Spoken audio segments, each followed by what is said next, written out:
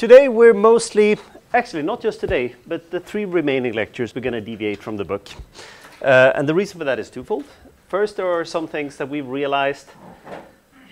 Some things like this are much more modern than the book, and they're also a bit more applied. But we don't teach this in any other course, and this is important for you. Even if you're not necessarily going to be working with theoretical research yourself, this is an integral part in a lot of the things we do to eventually get translational research into patients, biotech applications or anything. And because this is, whether you're going to do it or not, it's important for you to be aware of A, the possibilities, and B, the limitations. Because even if you're not going to do this in your team, in all likelihood, there's going to be somebody either in your team or a team that you work with who's going to be working on techniques like this. And I'm also going to speak a little bit in particular about G-protein coupled receptors, which are, we occasionally lie. We say that membrane proteins are the most important drug targets. That's technically correct, but that's just because GPCRs are the really important drug targets, and they just happen to be membrane proteins.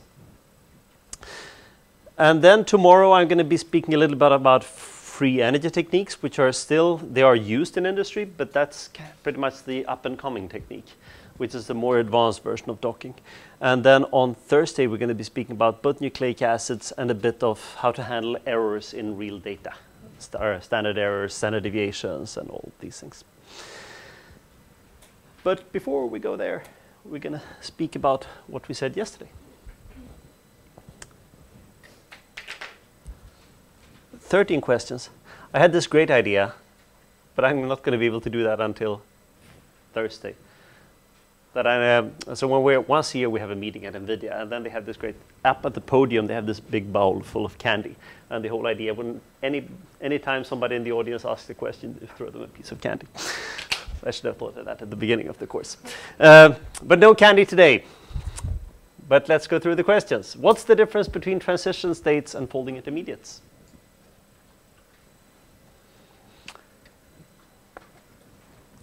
Fun way to wake up in the morning. Transition states have higher free energy. So if you draw a plot like this, is that a transition state and that a folding intermediate? No, that's not enough. Folding intermediates are the local minimum. Exactly. While transition states are then. Yeah. And why is that difference important? Because then they'll want to get over the transitions. Not just that we can get over the transitions, right? You can never observe you can never observe a transition state directly. It's impossible because you're not going to spend any time there. You can indirectly derive information about it from how long it takes to get over these barriers. While folding intermediates we can observe. I'm not saying that it's easy, but it's technically possible to observe them. So then we had the Svante plots, Svante Arrhenius.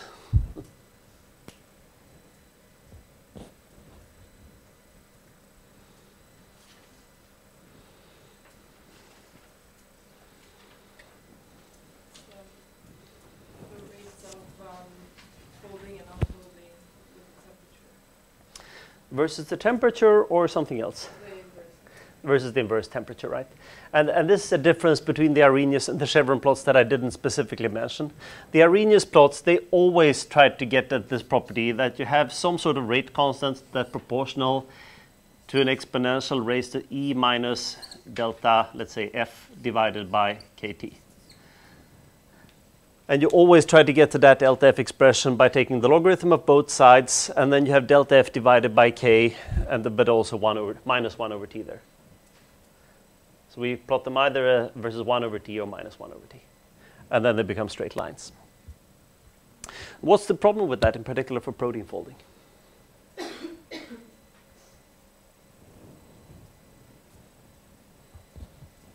you get to the temperature where the lines cross the folding and unfolding, it's hard to know whether a protein is folding or not. And in particular, well, not whether the problem, it's doing both, right? We're having some molecules folding and other molecules unfolding. So in general, protein folding at the temperatures we study is a balance.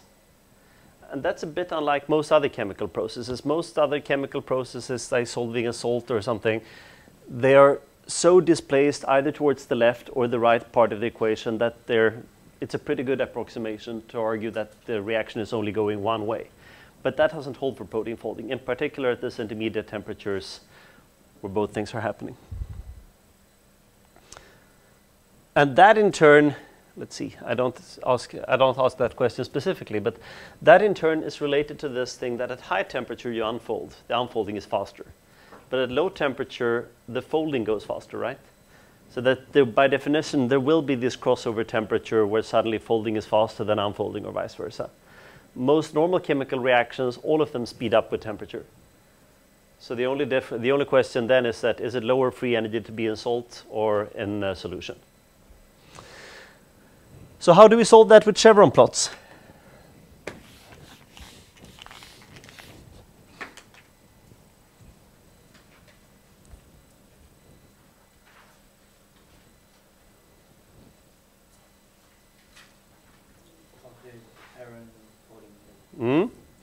So as we derived a bit, that it turns out that the effective folding rate, that is the folding rate that corresponds to the balance between the left and right side, the one that also includes the reaction that goes the wrong way, will actually correspond to the sum of the rates. And the point with the chevron plot is that there was another thing we generalized here. So this is the effective rate. But the other thing that we generalized, rather than just putting 1 over temperature here, it can be anything here. Or not quite anything, but concentration of a denaturant, anything that influences the reaction going back or forth. So here we're not literally trying, here we're not only trying to plot this as getting the free energy directly as a function of 1 over temperature, but anything that has to do with the folding or unfolding, and that's when we get these curves. And it actually doesn't go that way, but it goes that way.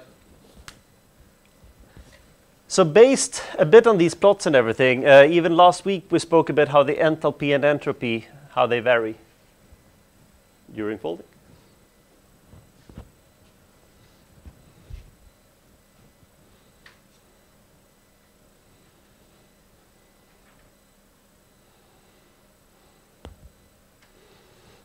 Sorry, I can see I already answered number 6 here.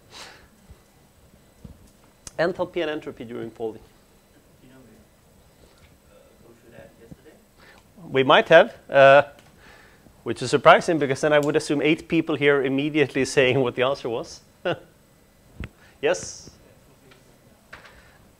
And the entropy? Yeah. So both of them go down, right? And they go down at roughly the same rate. If they didn't go down at roughly the same rate, you would end up either getting stuck in the unfolded state or having a very large barrier. So that the small remaining peaks has to do with the differences, the deviation from, say, the linear drop. We spoke about this phi value. What is it? Could you just repeat the use of the apparent folding? So the point of the apparent folding rate is to get away from using this Arrhenius plots, right? And if we wanted to use Arrhenius plot, we would somehow need to find a way, in particular in this crossover region. And the reason why the crossover region is important is that if I introduce a mutation here, we're going to have things that are quite close to each other. So interesting things happen in the crossover region. But in the crossover region, it's virtually, in the Arrhenius plots, it's impossible to measure one curve without the other influencing us, unless you had some super complicated piece of equipment. So that the reason why we want the chevron plots is that I would like to measure the total rate that also accounts for the things that go in the wrong direction.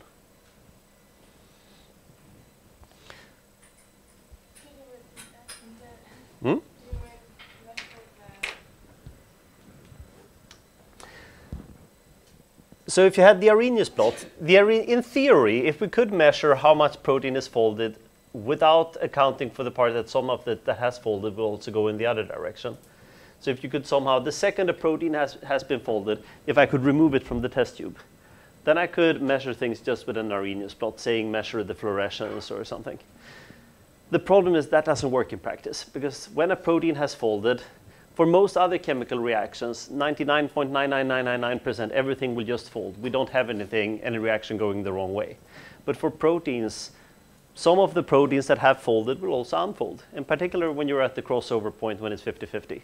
And that screws up the Arrhenius plots. We're not going to get that. When I drew the plot, you might remember that it was one black and one red curve, right? But that assumes that you could measure the red curve without the black one interfering. In practice, you're going to end up with horrible things when the black curve starts to interfere with the red or vice versa. So what we do with chevron plots is that we kind of cheat.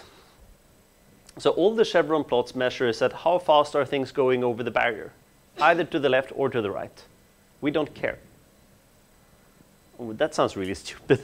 But that's why you end up with these strange things that if you're very much to the left here, right, we are folding and it's high. But if you think you're to the right, we have the same value. And this might be 50 per second or whatever. But it's 50, here it's 50 per second unfolding, here it's 50 per second folding. And if you hadn't seen the plot, that would seem insane. What do you mean 50 per second? Yeah, 50 molecules per second cross the barrier. Anyway, any direction, either folding or unfolding, we don't care. But the reason why that works is, again, because you have this clear separation. When we're out here, all of you will know that at 10 molar guanidinium hydrochloride, all those 50 molecules per second crossing the barrier, they're going to be unfolding, I promise. And same thing here at 0 molar, right? All those 50 molecules per second crossing the barrier, they're going to be folding. And right here, there are 50-50, so it's kind of 25 folding and 25 unfolding. And this sounds very strange until we start to realize that what I'm after, I'm not really interested in that where there's 29 molecules per second going over the barrier. I could not care less. But what I can use these plots for is to understand the differences. So that, and in theory, in particular here, I can extrapolate, because again, up here it's only folding, right? So if I extrapolate that curve should correspond to the rates if I'm only folding. While this curve should correspond to the rate when I'm only unfolding. So the point is that this is something that's easy to measure. I measure both reaction constants and just sum them up. And I can still get all the important data just by extracting them from the plot. And then the exact way you extract this from the plot, that was a bit of detail. We went through it yesterday in the slides, and they're well mentioned in the book too. But the important part here is to understand what phi f is.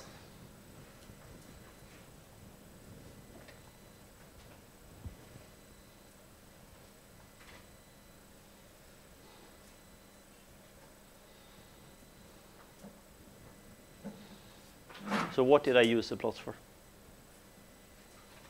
To look at the residue with So that's the answer to number 8, right? We want to understand whether this particular residue is part of the transition state. Yep. We want to know whether residue 49 is part of the transition state. And the way we get that for residue 49 is that I take residue 49 and I try to mutate it to some other residue, anything. And what then will happen is that in general there will be things changing, right? But there are 3 things that can change: the unfolded state, the transition state barrier, or the folded state. So if I'm only changing the stability of the folded state relative to the unfolded state, I don't care, because that should not influence the barrier. But that can again happen by either by making the folded state better or the unfolded state worse. So what I'm interested in is what fraction of this change is present already in the transition state. Because if it's not present, if there is 0% of this present in the transition state, this might be a great or horrible change in the residue. I don't care about the sign. But it only influences the ultimate stability of the protein. It doesn't influence the speed with which the reaction happens. While if I mutate residue 49 here, if that is a change already in the transition state, then residue 49 was obviously part of this transition state. So the reason why we need to determine that separately, if I try to only measure, say, the height of the transition state, that might seem obvious, right? But what might have happened there is that I just changed the unfolded state instead. And of course, if I change the unfolded state, I will effectively have changed the barrier in the transition state. But it's not really that I changed the transition state, it's just that I changed the unfolded states. And that's why we need to take this difference. So that I check how much does this residue change the transition state versus how much did it change the stability of the folded state. And the easiest way to think about this is that that leads to a result between 0 and 100%. That's not strictly true, because you can have differences in sign, you can have more than 100%, etc. But think of it between 0 and 100%. So if this is 100%, this was a residue that was part of the core of the transition state. Pretty much the first few residues forming it. If it was 50%, it was still a residue involved in the transition state, but maybe in the outer parts. And if it's 0%, this residue is not part of the transition state. And again, this way we can take a structure. We don't know the structure of the transition state, but I can take the structure of the known protein, the final folded protein, and map out, color, what residues in this protein were the nucleus, the first one to start forming. For instance, the beta sheet, we could show that the beta sheets that insert in a membrane, they have this small band of residues around the beta sheet, and that is where the residue structure starts forming. I can't determine the structure, but I can determine that that is the first part of the structure that must have started to form. And if you ever wanted to change, say, the speed with which a protein folds or influence a process or something, these are, of course, the residues that you want to go after, right? Trying to change the stability or how quickly a protein folds, basically, if the residue has a phi value of 0, forget about it. It's not going to be important for the rate of folding of that protein.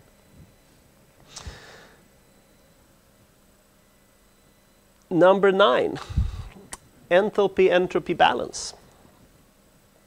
We touched upon it a little bit, but this doesn't hurt to repeat.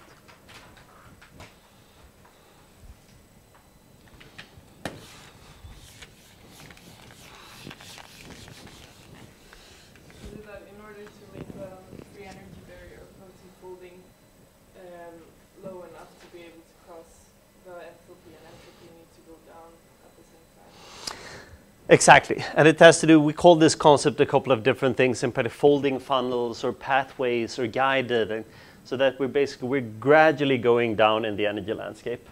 And the point again, if the energy drops too quickly, we will get stuck in some relatively low energy state. But if the entropy drops too quickly, the free energy barrier will be too high. So they need to go down, both of them, roughly at the same pace.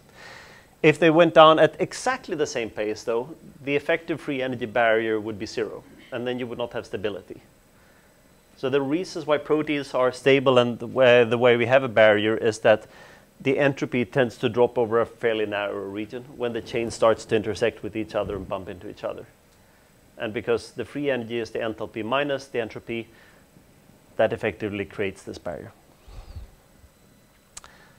And that barrier, we argued, can explain Leventhal's paradox, at least in one of these models, the nucleation condensation. So you don't necessarily need to use the equations here, but how could the nucleation condensation model explain Leventhal's paradox?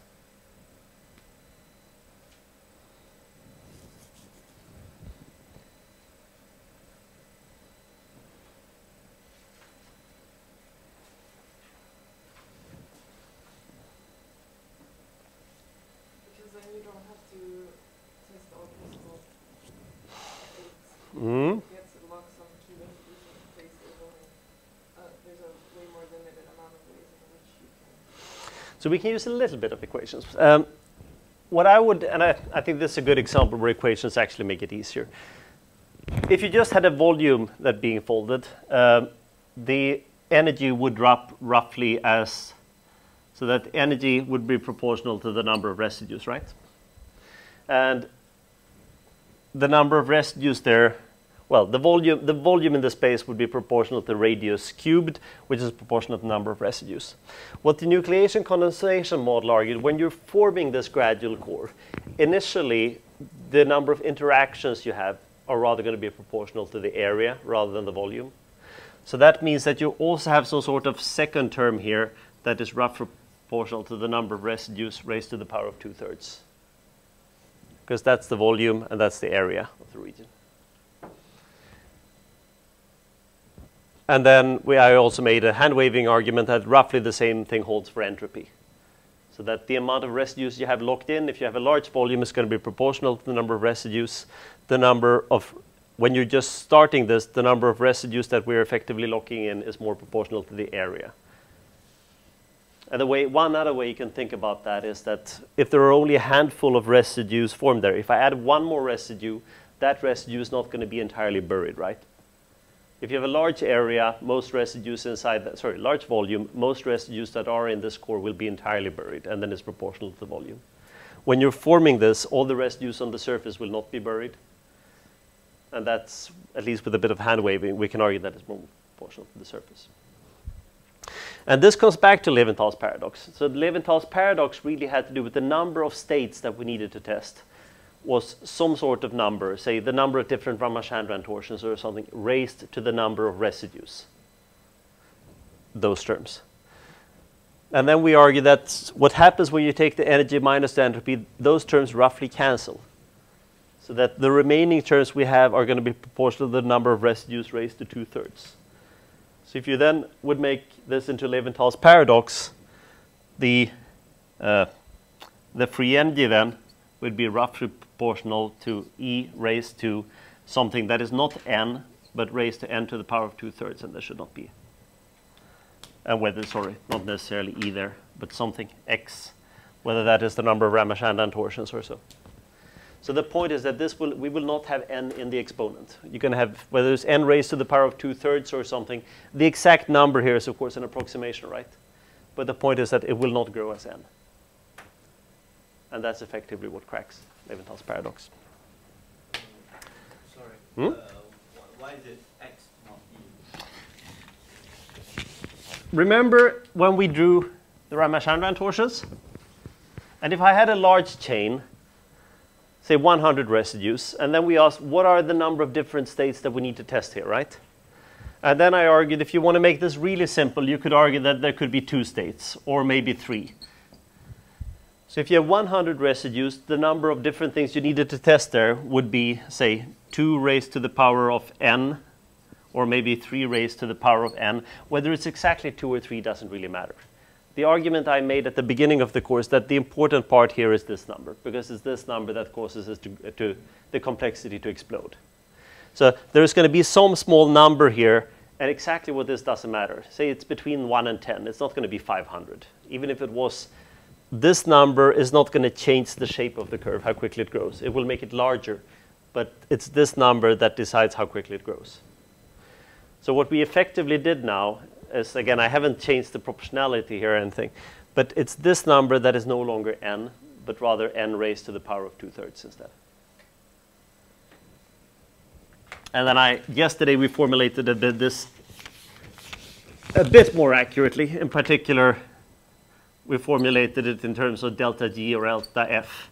And there we actually, if you're talking about reaction rates, right? Sorry. The reaction rate K, that we argue that is going to be proportional to E raised to plus delta F divided by KT. So if we formulate it in terms of reaction rates instead, then we're really heavy. So then we would have that K that is proportional E raised to, if that free energy was now proportional to the number of residues raised to the power of 2/3, we would have another constant raised to n to the power of 2/3.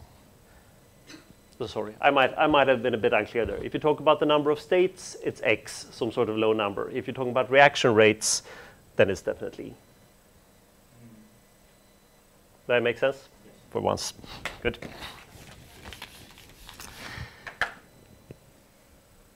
We spoke a little bit about these network models for folding. I have a couple of extra slides that I included. So let's wait with that one.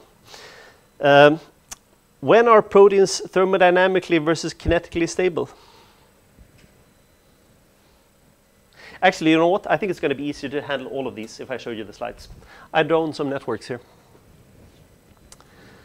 The number here are different states, and I've written the free energy as a sort of arbitrary scales between them. And this is still highly simplified. Duh, understatement of the year. So let's try to understand what's going to happen here and what the different states are. And in a real network model, we would have like maybe 500 circles like this. And that would take a while to go through. So that, I think you'll agree that it's easier to do it this way. What would this mean? What are the different things? And what is the initial state, side states, the native state? Are there any intermediate states or transition states here? Yep. I think the first state is the 0. So this is a sort of reference state that we start from. And I've deliberately called that 0. Yep. And then we have two intermediate states, 1.5. Well, Native state. so are these really intermediate states? They're higher in free energy, right? So here you're just going up on a barrier. So all these states are bad. If you are there, the best thing would actually be to fall back. No, I'm saying that. So here we're actually monotonously climbing up, climbing up. This would be an even larger peak that we're never going to visit. And then here, this is an even larger off path where if you go there, you will pretty much immediately go back, right? And then we're going to be happier. So this is essentially, this is a fairly simple transition. In theory, you can take two molecules and put them on top of each other and get to a very bad state. And if that ever happens, we're instantly going to go back on path. So while there is a barrier here, it's a fairly simple barrier. Theoretically, there are things you could go out to the side, but you're not really going to do that. If you go out to the side, we will immediately go back here. But is the 0.5 during the end? Is that the So in this case, so the circles here are just, think of them as snapshots. I've taken a movie, captured your molecule in one state, and said what the free energy is here. Because if you can go between 0.5 and 7.2, and 1.2 and 0.9, you're always, both of these states will immediately fall down to the 0.5, which should immediately fall down to that one, right? So you're never going to be stuck there. So 1.2 is close to the transition state. So 1.2 would be the highest transition state. That's what we need to pass there, right? Because there is no way to get from start to end without going through that state. So that is going to be the worst state here that we need to go through. That's an even worse state, but we don't have to go through that state. So we're not going to spend any time there, but that state we do have to go through. So let's look at the second example here. What happens now?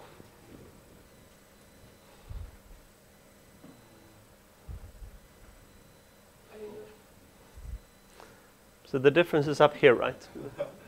What will that be? An intermediate.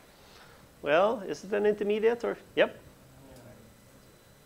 Well, intermediate state would be a state that you had to visit. So I would say this is probably a misfolded state rather, right? It's not good to be here. You would prefer, it would be better if you could go here, but based on how good or, well, it's good free energy-wise, but it's bad for your path. So that is basically a hole you fall into that we would prefer not to fall into. Do you see how things get more complicated where you can imagine that when there are multiple connections between them?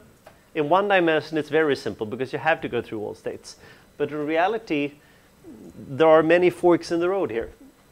So if you start out here, you're going uphill, and then we could go a little bit downhill and fold there. But it's also possible that you take a detour here and end up in this state, which is bad. And if you're now here, then we'll have to wait until you spontaneously start going back. And when you're here, you might either go back here or you go back here. In theory, this is something you could simulate with those simple models that you played around with at the beginning of the course. So which one of this is going to fold fastest?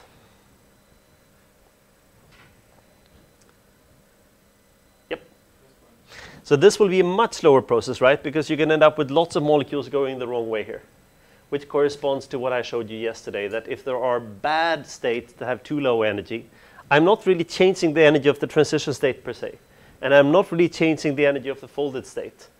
But because there are misfolded states, it's going to be slower for me to reach the good one. Let's see if we have a couple of more ones.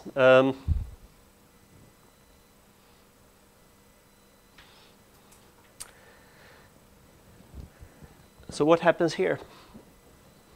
Now I deliberately changed the path a bit. So one is negative 3.4 is intermediate state. So here it's a clear intermediate state, right? Because I deliberately cut off this connection. I have to go through that state. And now the barrier here goes from minus 3.4 to plus 1.2, so that's 4.6. So it's going to be a very high barrier. And it's this barrier that's going to determine how long it takes to fold. Or you can look at it this way.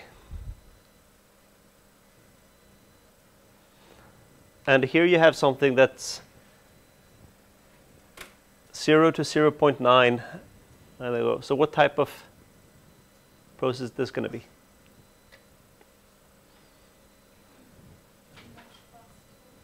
It's going to be much faster, right? So that the only transition state we have here is the 0.9. But we still measure virtually, we still visit virtually all of these. So that while the starting state and the ending state are the same for all of these 4 plots, they have very different properties in terms of folding. And if you think about this is not just theoretical, well, sorry, I have 2 more, my bad. I couldn't, what can I say? It's fun when you get started.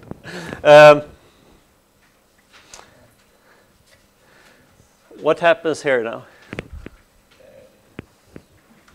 One intermediate, maybe 7.1. Mm-hmm.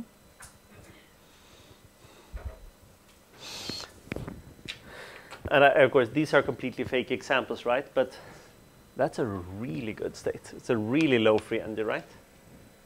So this could almost be something like a prion. And again, I should probably have made that barrier much higher. But the point is that we're going to be pretty happy there. You might even be happy here so long that that protein would have, you could even imagine that might very well be a biologically active state. And then after a very long time here, you would eventually go over this barrier too. I should have made this a bit higher. And of course, yes, if you are there, you're going to be happier there. But it might take a long time for you to make that final transition. And this is the last one, promise. What will happen here?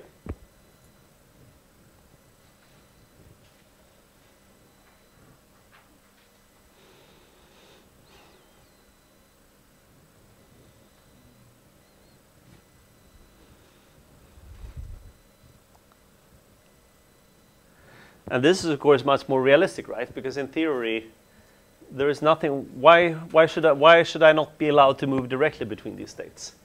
In particular, if you have 100,000 variables or something. And that's why it's the last one.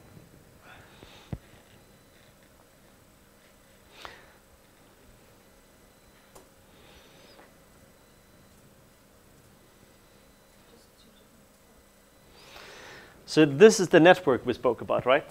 That there is more than one way where all roads lead to Rome. So if we start at 0, which path am I mostly going to take? 0%. So that's better, right? And then I might have a little bit of flow there too. And all the ones that are at 0.7 is going to go to the 1.2.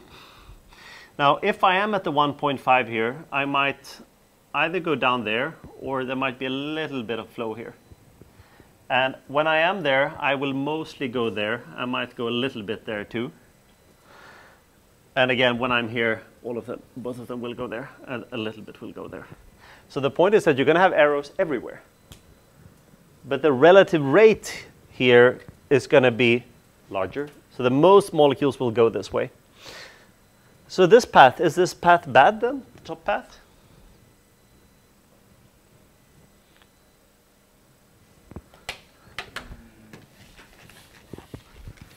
Let's make a theoretical argument that this is your molecule that you start out with. And then Dr. Jekyll and Mr. Lindahl go into the lab, and I kill that reaction. And I kill that reaction. What's going to happen? Will the protein fold faster or slower? Slower. Why? Because it's parallel. Exactly. And that has to do with the book describes this, and we spoke a little bit about it when I introduced kinetics, right? If there are multiple independent paths, if they are serial, I have to go over all the barriers. But if they are parallel, I can choose any road. So let's imagine if you have a traffic jam going out of Stockholm, and then you open one more small road. Sure, it's not going to help a lot, but the total flow will be a bit better. So that even if this is an off path, off the main pathway, a little bit, say 10% of the flow will actually go that way. And the reason for mentioning that is not necessarily that this path is super important, but for 2 paths it might not make sense, but a real protein might not have 2 paths. There might be 20 paths with small differences. And when we say one path, same thing here. You can think of the paths as a sort of macroscopic way.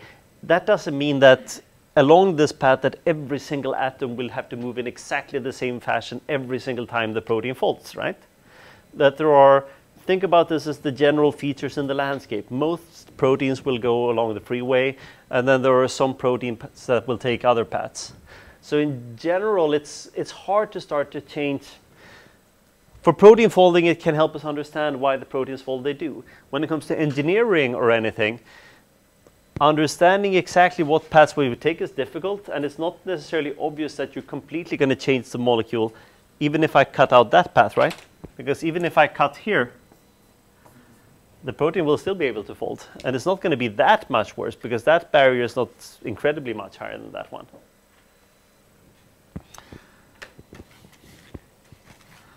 So this is, of course, it's not natural selection or anything. We have the same protein, but if there are multiple reaction pathways possible for it, we will predominantly follow the lowest transition state barrier.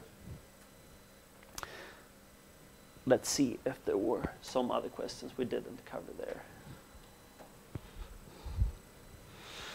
So that, I think that explains 11.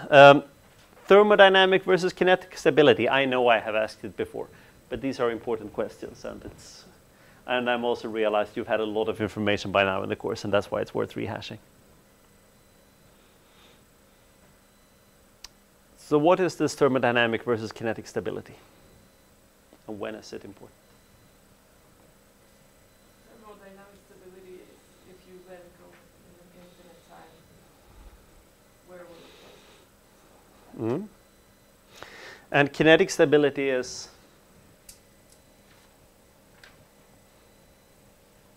Where there's a barrier prevents you from transitioning to another state. So do you now see that based on this, why we thought it was so fascinating with these results from membrane proteins, that we started to see that in some cases it appears that the helices that insert in membrane proteins might not actually be thermodynamically stable in the protein, in the membrane. But it might rather be that under some circumstances at least, it appears that the translocon help us achieve kinetic stability, and then we don't need the thermodynamic stability.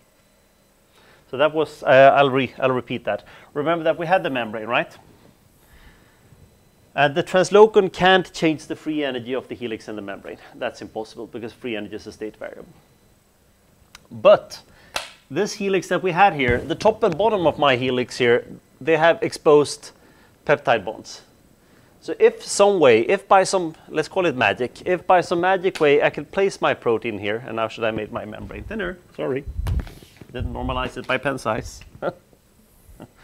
That's my membrane.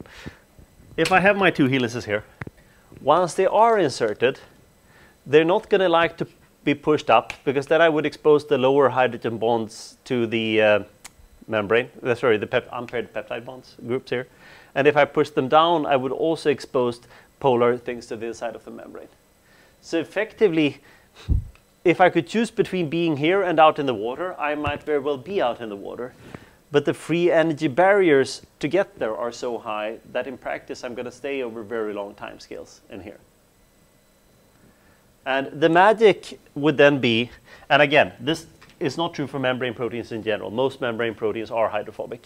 But what the translocon would then help us achieve is that if we can create the insertion in a way where I would not need to expose them to the, if I could insert them this way and then somehow gradually diffuse out in the membrane, the translocon helps us avoid that very high free energy barrier. But it can't change the minima. And again, full disclosure, this is widely believed, meaning that I and some other people think that this is the case for some helices in membrane proteins. It's certainly not generally true. Yep. So it doesn't change the barrier, that's what you said, right? The minimum. It can't change the minima. Why can't it change the minima? So the minima of the membrane proteins. Yes, as I say, why can't it change the minima?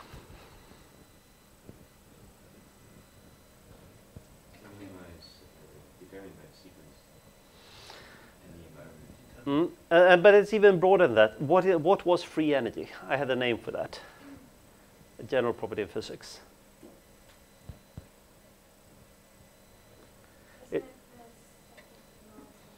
it's a state variable, right? So it only depends on the state, not the path by which you got to the state.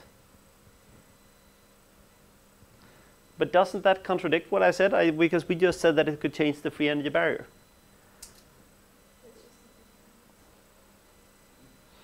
But then I'm changing the free energy. Aren't you just changing the path? Exactly, right? So that I'm not changing the free energy barrier is a property of that state, right? So all the translocon helps me to do, it's not changing that state. It can't change that state because this is also a well-defined state. It's a transition state where we would not like to spend time. But I can't change the state. It's impossible. What I can do, though, the translocon can help me so I don't have to go through that path. So what the translocon here is effectively doing, think about the plots we just showed you. The translocon is helping us open up a different path, which has lower free energy barrier. And the end state here is the same. So that the only thing that the translocon would then do, it helps me get to the end state without going through that very, very bad transition state. But it can't change an individual state. It can just change the path. Yes? Yeah, so it's just basically like a catalyst? A catalyst does exactly the same thing, right? A catalyst cannot change the energy, free energy. But a catalyst can help you so that you effectively find a different transition state so that you don't have to go through the old bad transition state. But none of this can change the free energy of a specific state. And then we occasionally we are a little bit sloppy about this, and I say that it changes the free energy barrier. But what that really means is that it changes the barrier I have to go over by finding a different barrier for me, a lower barrier. But no specific state can have its free energy changed because it's a state variable. Sorry, that was a bit of detour, but this explains why we were so fascinated by it. Yep. One question. How do you know that the transmembrane protein is not at its lowest or most favorable thermodynamic state? You said. So in general, we don't know. Again, and that's why I have all these caveats. For most membrane proteins, they are stable, right? And we know that because most of them are very hydrophobic. And by most, we talk about 99%. But as always in science, it's the exceptions that are very interesting because the exceptions tell us something important. And the exceptions we had found are particularly these helices, same voltage-gated channels. We have 4 or 5 charges in the helix. So there are a few examples of these outlier proteins. And their exact stability, and again, this is still active research going on. I wish I could say that, I wish I could give you the answer here. This is still on the hunch level. We believe this is true. But whether this is just that, and it's also the individual helix that has lots of charges, right? So we need to be able to insert the individual helix and have that stable. But of course, so what was the case? This helix, red, well, I need the blue one. I don't have blue pens. Blue is usually positive. So this helix with positive charge, the second it has been inserted in the membrane, right? We frequently had this other helix with negative charges being paired up. So it might very well be that this transient stability, we might only need this to be long-lived enough until it finds its partner. And that we don't know. But it's still a super interesting research area. And there are room for tons of more PhD theses in it. And some of the hardest things are actually to do it experimentally, right? Because we have a hunch. We know roughly how it behaves. I would argue that there are even simulation models and everything, right? But I think what's needed here is 1 or 2 key experiments to try to prove this. Are they kinetically or thermodynamically stable? It would likely be a Nature or Science paper if you come up with a good way to do it. So what is then the role of this transition states in protein folding?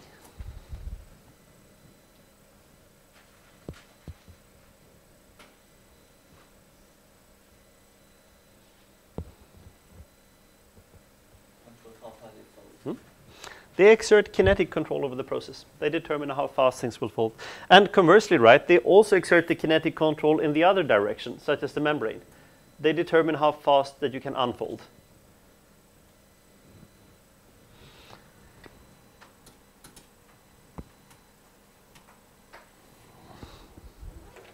So that brings us to today's topics, drug design.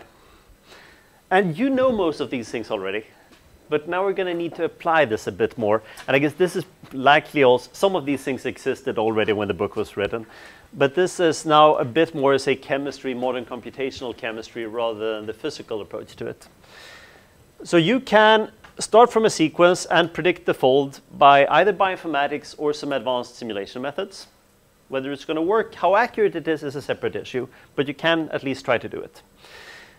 You could, say, build in the side chains and, say, even try to energy minimize the structure using things that you either have learned or will learn in the labs. You could run a small simulation of this protein. So in principle, you could work with the protein. You could predict the energy and the entropy and everything. There are two problems with this. First, this can teach you a lot about one specific protein molecule. But the problem is that you're still going to be limited to relatively short timescales. You might understand a bit about the protein moves. That is certainly important in many cases, but if you're going to design drugs, you might need to, well, you might want to learn about processes that takes a second or something. Simply processes that are far beyond what we could simulate. You might also need to do this for 500 different mutants. Or worse, you might be searching for a new ligand in the drug. And you have no idea what the drug is.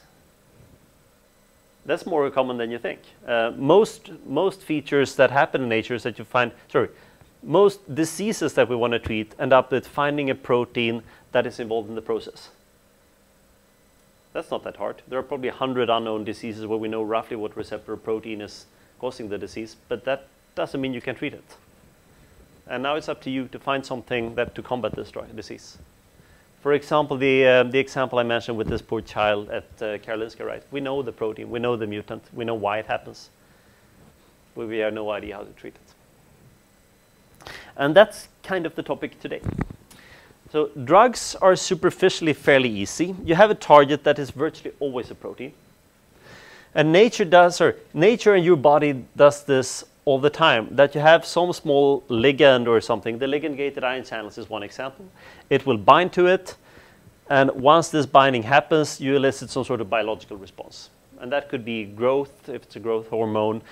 It could be the opening of an ion channel or 100 other processes. And the point of drug design is kind of to mimic this. It's rare that we bind to something completely new that has never been found in your body before. It does happen. You could imagine getting an antibody to bind to something to kill certain cancer cells or so. But mostly, it's much more efficient to try to find something that's a normally occurring target in your body and see if we can bind to the same thing and create the biological response. The problem here is that we don't know what the yellow part is. You're going to need to design a yellow part. The way this virtually always happens is that you start from a genome study. Sorry, I should have had a sequence here, but you start from a genome study, and then you find, today I would say, not 20 years ago, but today we find a genome study and say that you find out there are certain mutations or something that are related to disease. You might even build some biological networks and realize that this is a very complicated, say, tumor or something. And you're going to study this in the next course, I think, on comparative genomics. So if we've talked about proteins as sequences in the bioinformatics course. You talked about them as structures here, right? But let's point a protein as a small dot. This is the protein Erik. This protein interacts with this other protein. And we can determine that either functionally or that they are expressed by the same levels or something. There are experiments to find out. But then there are more proteins in your body. Like 20,000, right? And we can actually, you can imagine starting drawing networks in proteins too. So what proteins tend to co-vary or something. And then you might realize in this particular cancer disease, say that that protein, all these 5 proteins are involved, but that is really the hub. That is the most important protein that appears to always be required for the process. And then that might be the protein we would like to go after and change how it interacts. The first thing we need to do then is what? Usually. You need a structure. And this might change in the future, but today it's still we need a structure. And there I'm going to show you the second half today that there are examples where pharmaceutical companies has paid $1 billion to get a structure. because it's so important.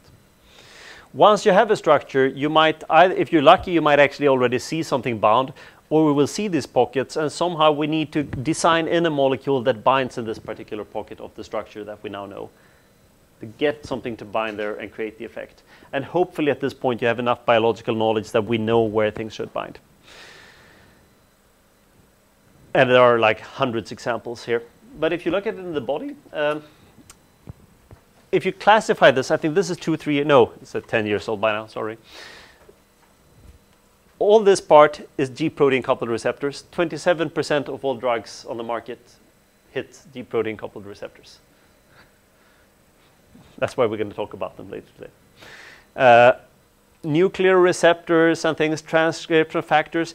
The one part that is growing here is actually ion channels. It's probably up to 20% or so now, because we're learning more and more about the structure of ion channels. And if you just look at this in the course, it might sound horrible. Why should we just think about, say, receptors, GPCRs, and ion channels? Well, if you do by that, you cover pretty much half the spectrum of all drug design in modern pharmaceutical sciences. So that part, it's not unimportant, and that might be your new Nobel Prize here, but if you have to take a pick as a company, target that or target that. It's not a very hard choice for a company. You're going to target that. Drugs can do a few different things. We kind of talked about this when we spoke about the ligand-gated ion channels, but we're using different terminology here.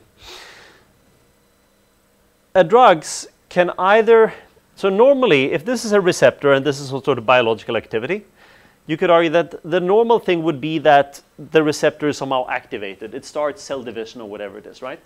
So you have some sort of normal process here that I don't show you. By far, the most common the most common drugs are inhibitors, and they do exactly what they say. They turn off the receptor so that you get down to the baseline again, the black part, and that's an inhibitor drug. Then there are examples that you call agonists, and agonists are drugs that they create the response, the same response. They turn on the receptor. And a full agonist would be the one that turned it on to 100%. You can imagine a partial agonist that only, say, turns it on to 75 or 50%. And there are also examples where you call them inverse agonists. An inverse agonist is something that causes a response, but it's the opposite of the normal biological response. So there are agonists, inhibitors, and inverse agonists. And all three of them are important. So it depends on what you want to achieve, right? If this is, say, if you're targeting a blood pressure drug, and we know that this receptor is one that increases your blood pressure, and if your blood pressure is too high, what is that you would like to try to develop? An inhibitor or an inverse agonist, right, to reduce the effect. Or it's the opposite. Blood pressure is a bad example, but assuming that it's some sort of receptor where you would like to kickstart it more, get it to work better, and then you would like a drug that is an agonist. How difficult do you think it is to develop drugs like that? It's not that hard, and we're going to see it soon, but the problem is biology is way more complex than that. So that finding something that binds to the target is frequently the easiest problem. But the reason why pharmaceutical companies are so large, why they have entire teams, is that first you need to make sure that your compound does not bind. Getting something to bind to a target is easy. Just make it small and hydrophobic. It's going to bind to a ton of places.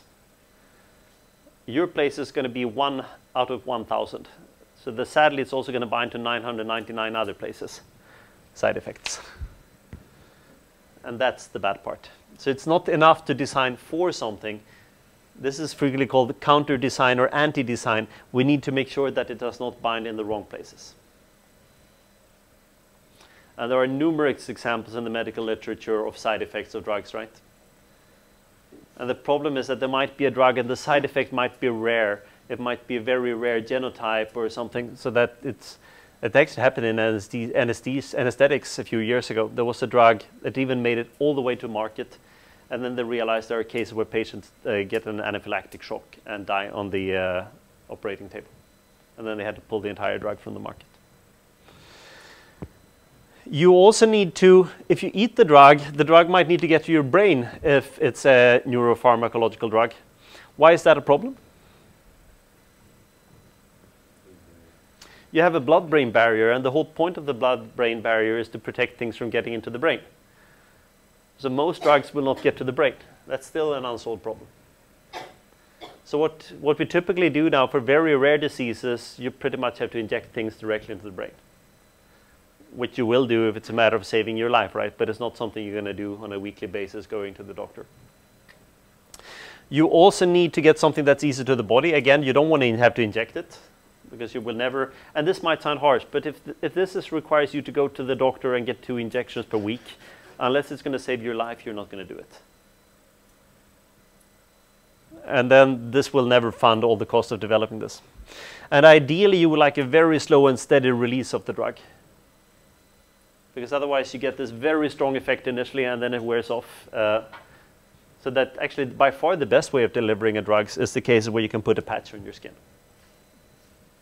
But that usually doesn't work because most drugs will not go through your skin.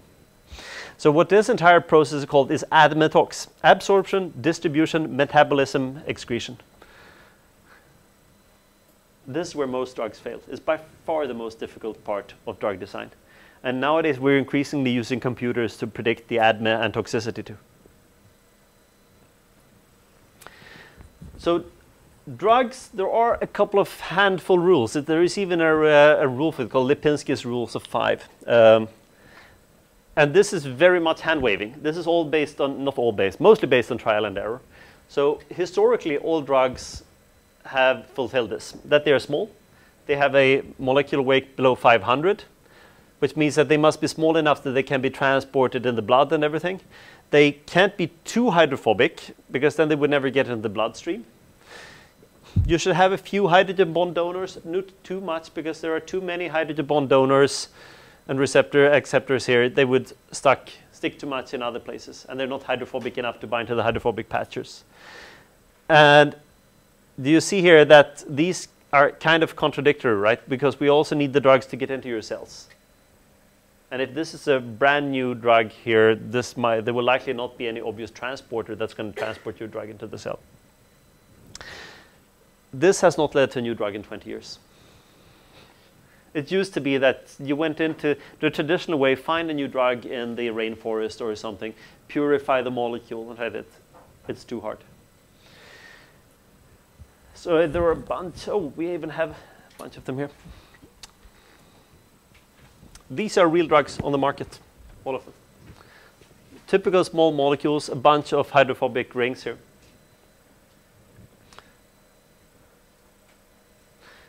And these rings are actually not a coincidence. I don't remember whether I have a slide about it, but if a drug was very long and large and free with a floppy chain, it would have a very high entropy when it is not bound, right?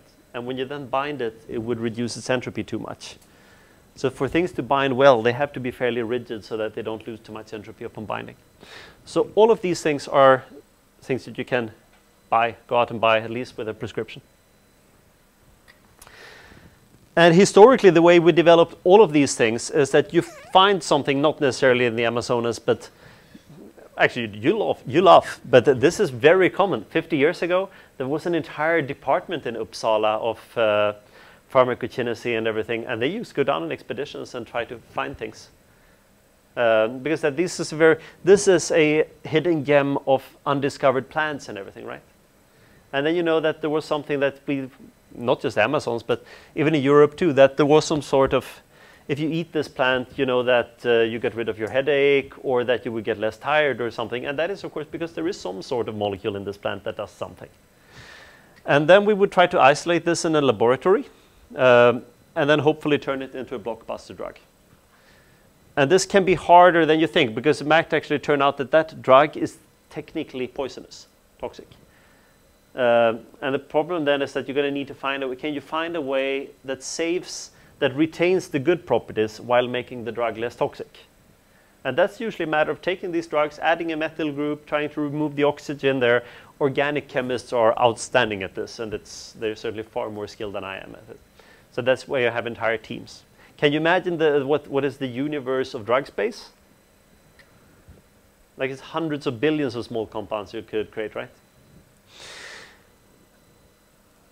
What this frequently leads to today, though, is that since this is very rare that happen, there are quite a few Me Too drugs. And Me Too, this has nothing to do with the recent debate, but so Me Too drugs is that basically your company has discovered a new drug that treats, say, high blood pressure. And you've done that by targeting receptor X. And my company then, I would prefer not to spend $5 billion to go after this. And oh shit, that is really efficient and it has very few side effects to go after that receptor.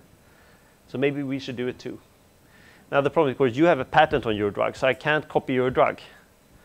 But I can choose to design another drug that binds in the same place where your drug binds.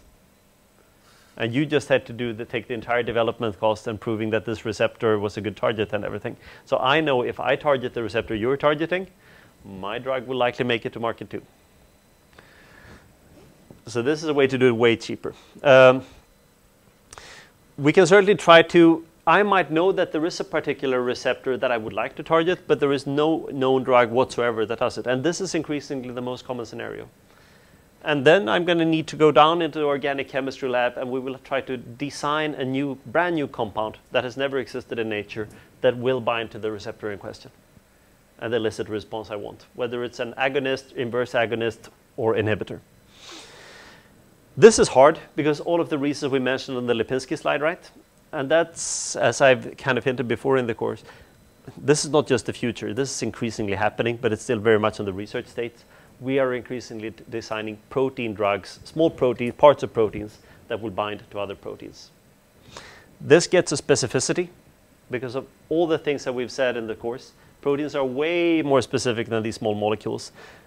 But then you also have all these problems that, for instance, administering the drug, you're going to need to inject them because if you eat them, you're going to digest the protein and all your enzymes will destroy it. So there aren't really, I wouldn't say that the pharmaceutical world is in a crisis, but it's far more difficult than it has been. And one of the reasons for that is that we don't accept side effects anymore.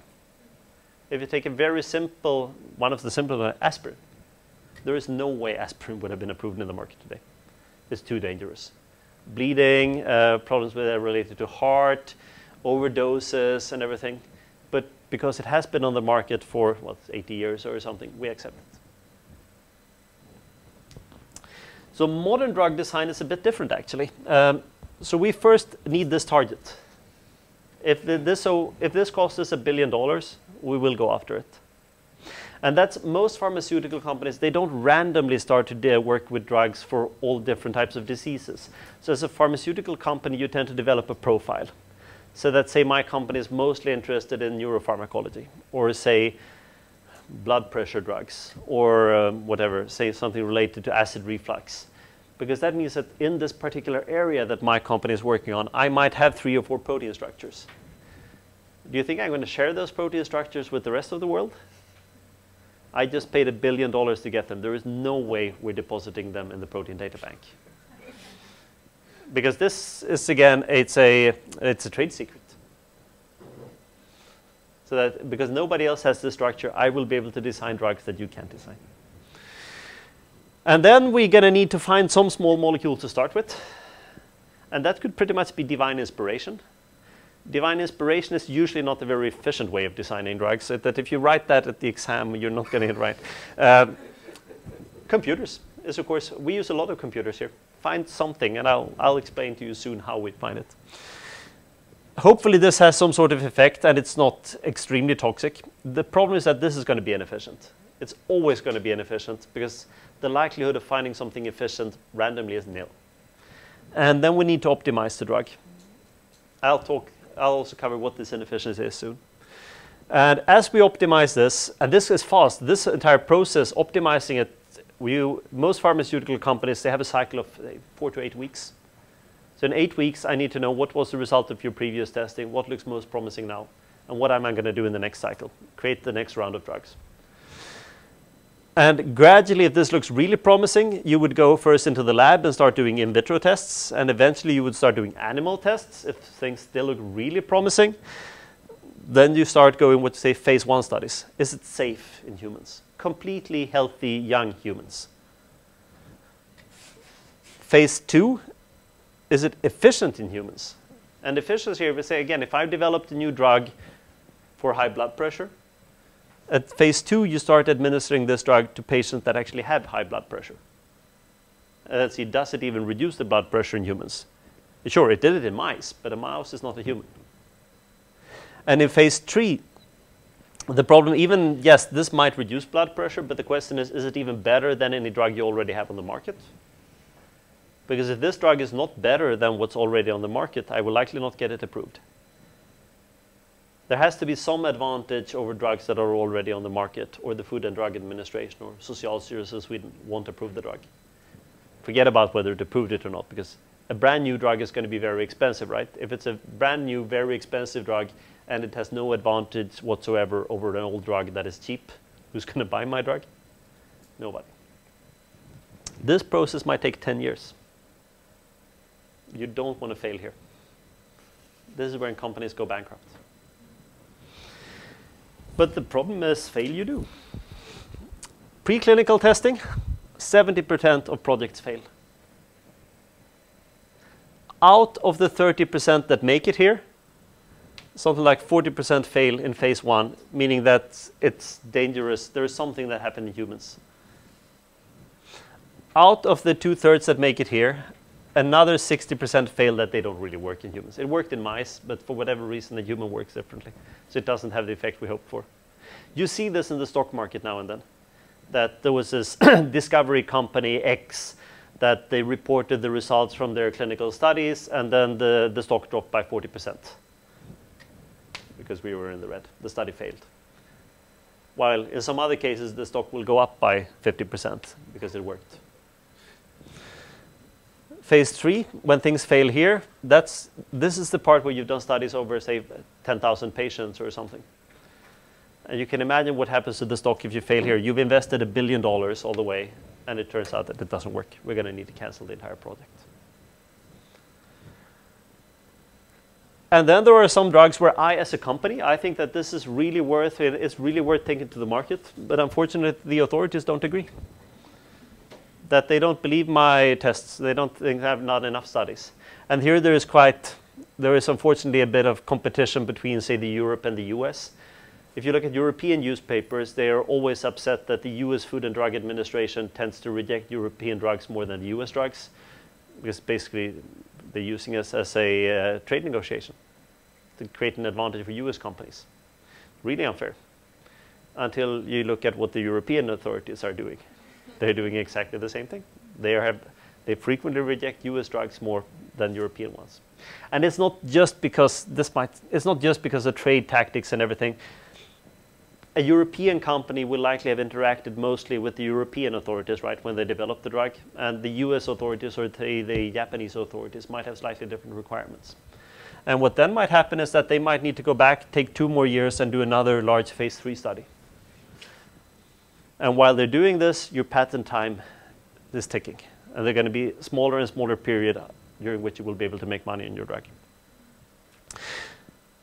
And the reason for the red part here, this is not bad.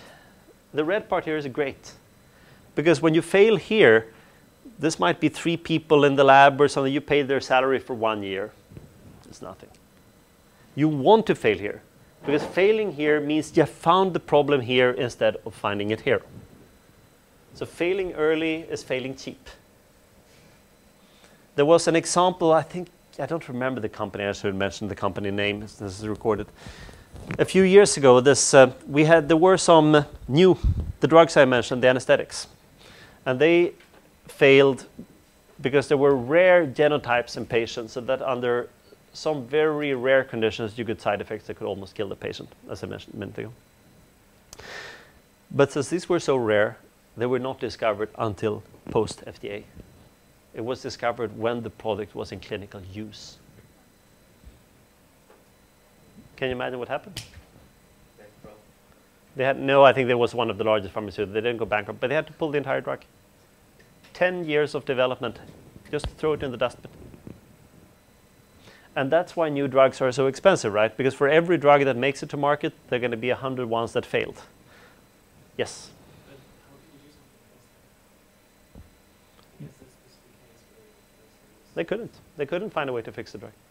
But again, there is no way at that point. It's too late.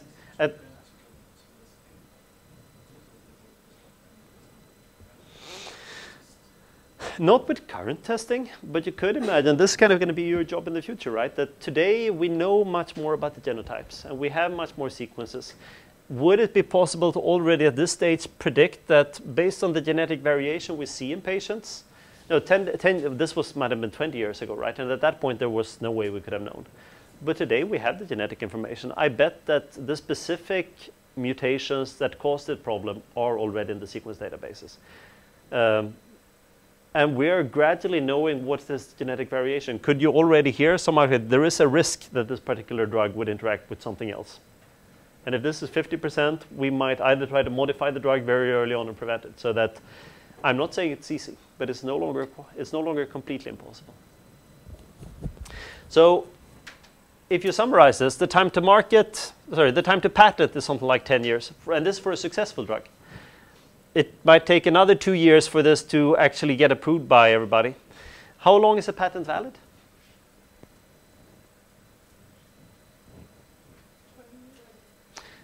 Typically 20 years. In some cases in the pharmaceutical research, you have a chance to extend this by 5 years. But that means that by the time, and again, this is not just the first patent, many of your earlier patents on the small molecules and everything will have happened much earlier. So you might have something in the ballpark of 10 years when you can sell and make money of your drug. And that's why drugs are priced the way they are. Cost might be something like 300, 400 million euros. And this is probably low. This keeps going up all the time because there are more and more requirements for drugs. Maybe 100, 200 scientists involved. And these phases that go through, the first part in the is what you call discovery or discovery research. And this is really when you're looking at genomes. You're looking at your targets. This is the stuff that people, for instance, at Scilife Lab do a whole lot.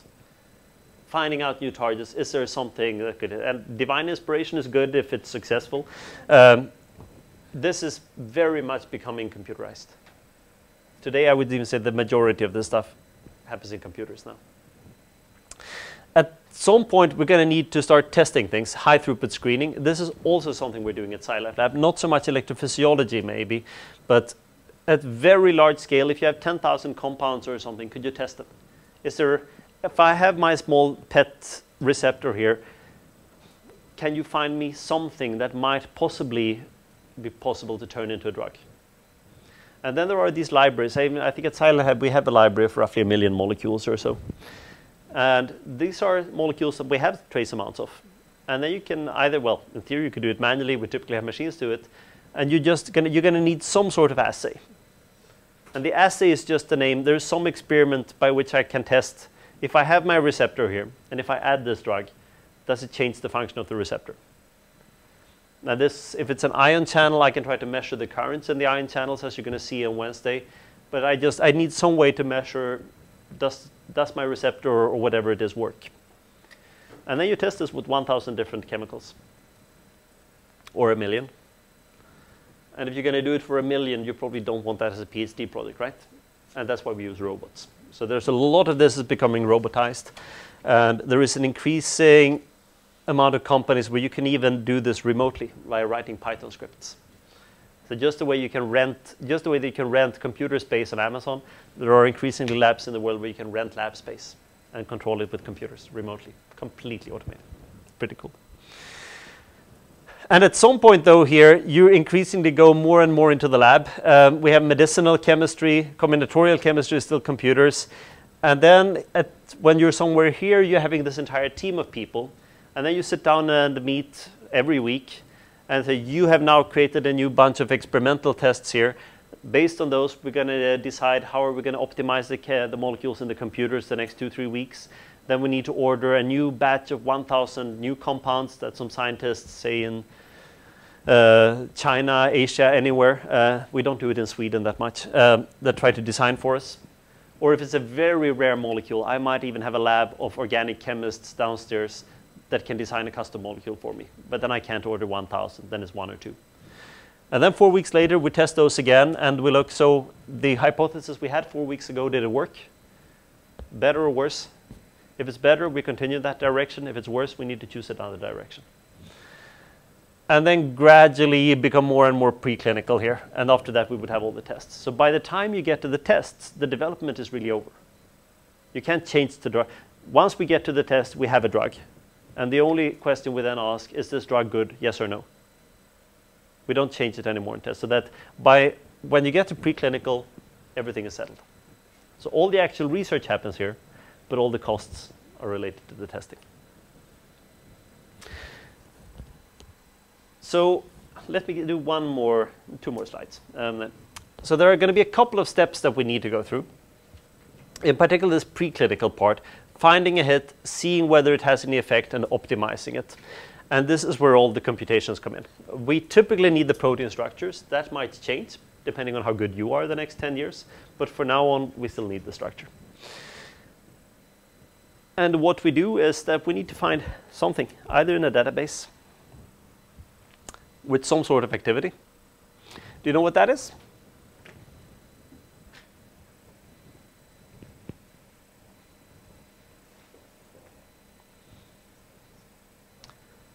It's roughly $10 billion, I think.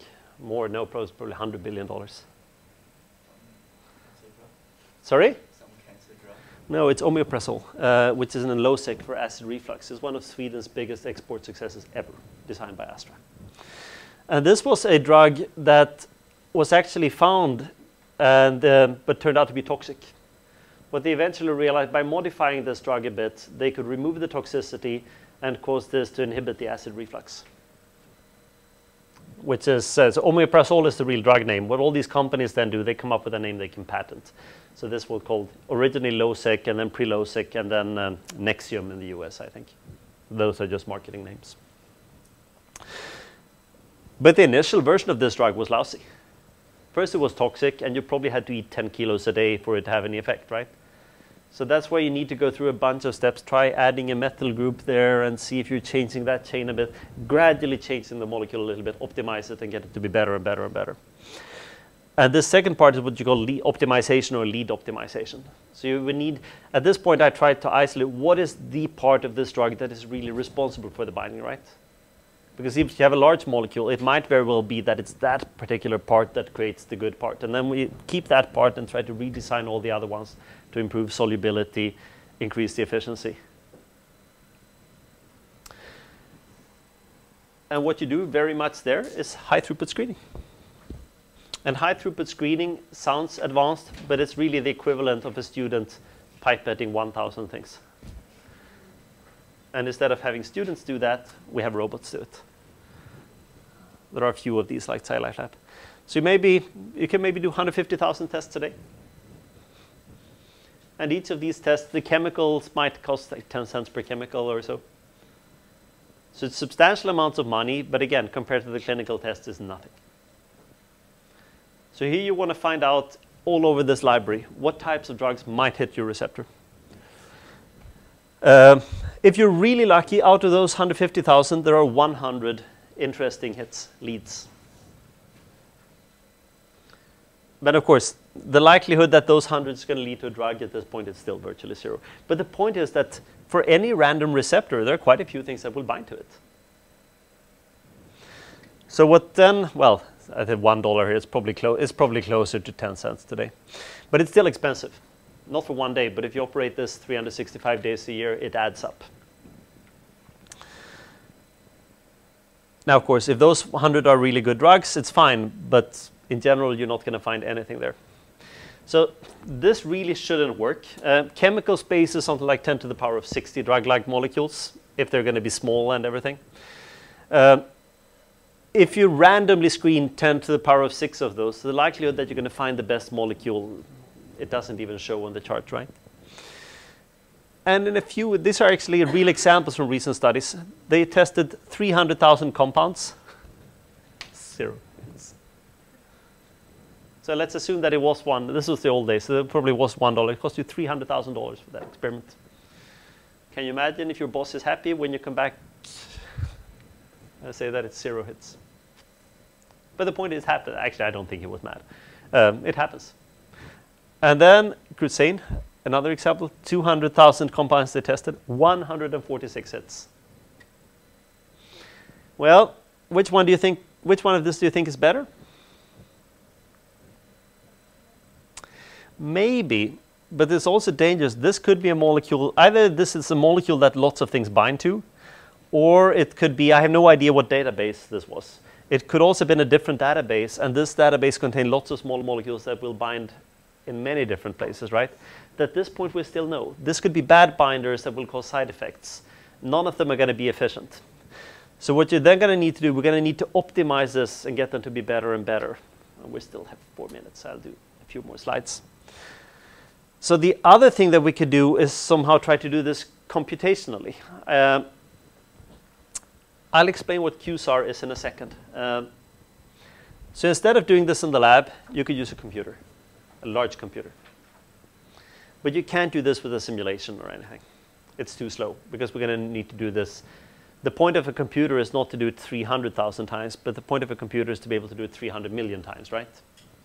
So we need to be very fast at predicting if this is going to be efficient or not. So what you typically want to say is that maybe we could do some sort of classification. Remember those Lipinski's rules? So find all molecules that have 5 hydrogen bond donors and 10 hydrogen bond acceptors that are small. I know for this particular receptor it helps to have negatively charged molecules, so find me everything that's negatively charged. So that is some sort of correlation between the structure of the drug and how good we think it's going to be at the receptor. And this has a name, QSAR, Quantitative Structure Activity Relationship. This sounds very fancy, but it's all this. Just look at some rough correlation between molecules that might be good and what in general binds to this receptor. I'll come back to this slide in a second. So that, well, this is a very simple example for anesthetics that I already mentioned, right? That we know that things are, the more hydrophobic things are, the better it's going to be as an anesthetic. It's a very simple structure-activity relationship. There are more advanced ones in the literature. And what this enables you to do is that suddenly you can screen something like 1 million compounds in the computer. 1 million compounds in the lab. While in the computer, you can increase this by at least 1,000-fold. There is no way, no matter how many robots you have, there is no company in the world that could screen 1 billion molecules in the lab. So the point here is not necessarily that you need to be better than the lab, right? So what you possibly lose in efficiency or accuracy, you can compensate by volume here. Because if I test 1,000 times more drugs, I'm more likely to find the really good one. So what QSAR typically does is that we look at things like, well, maybe how large the molecule is, charge, dipole moment, the surface, is it a polar or hydrophobic surface?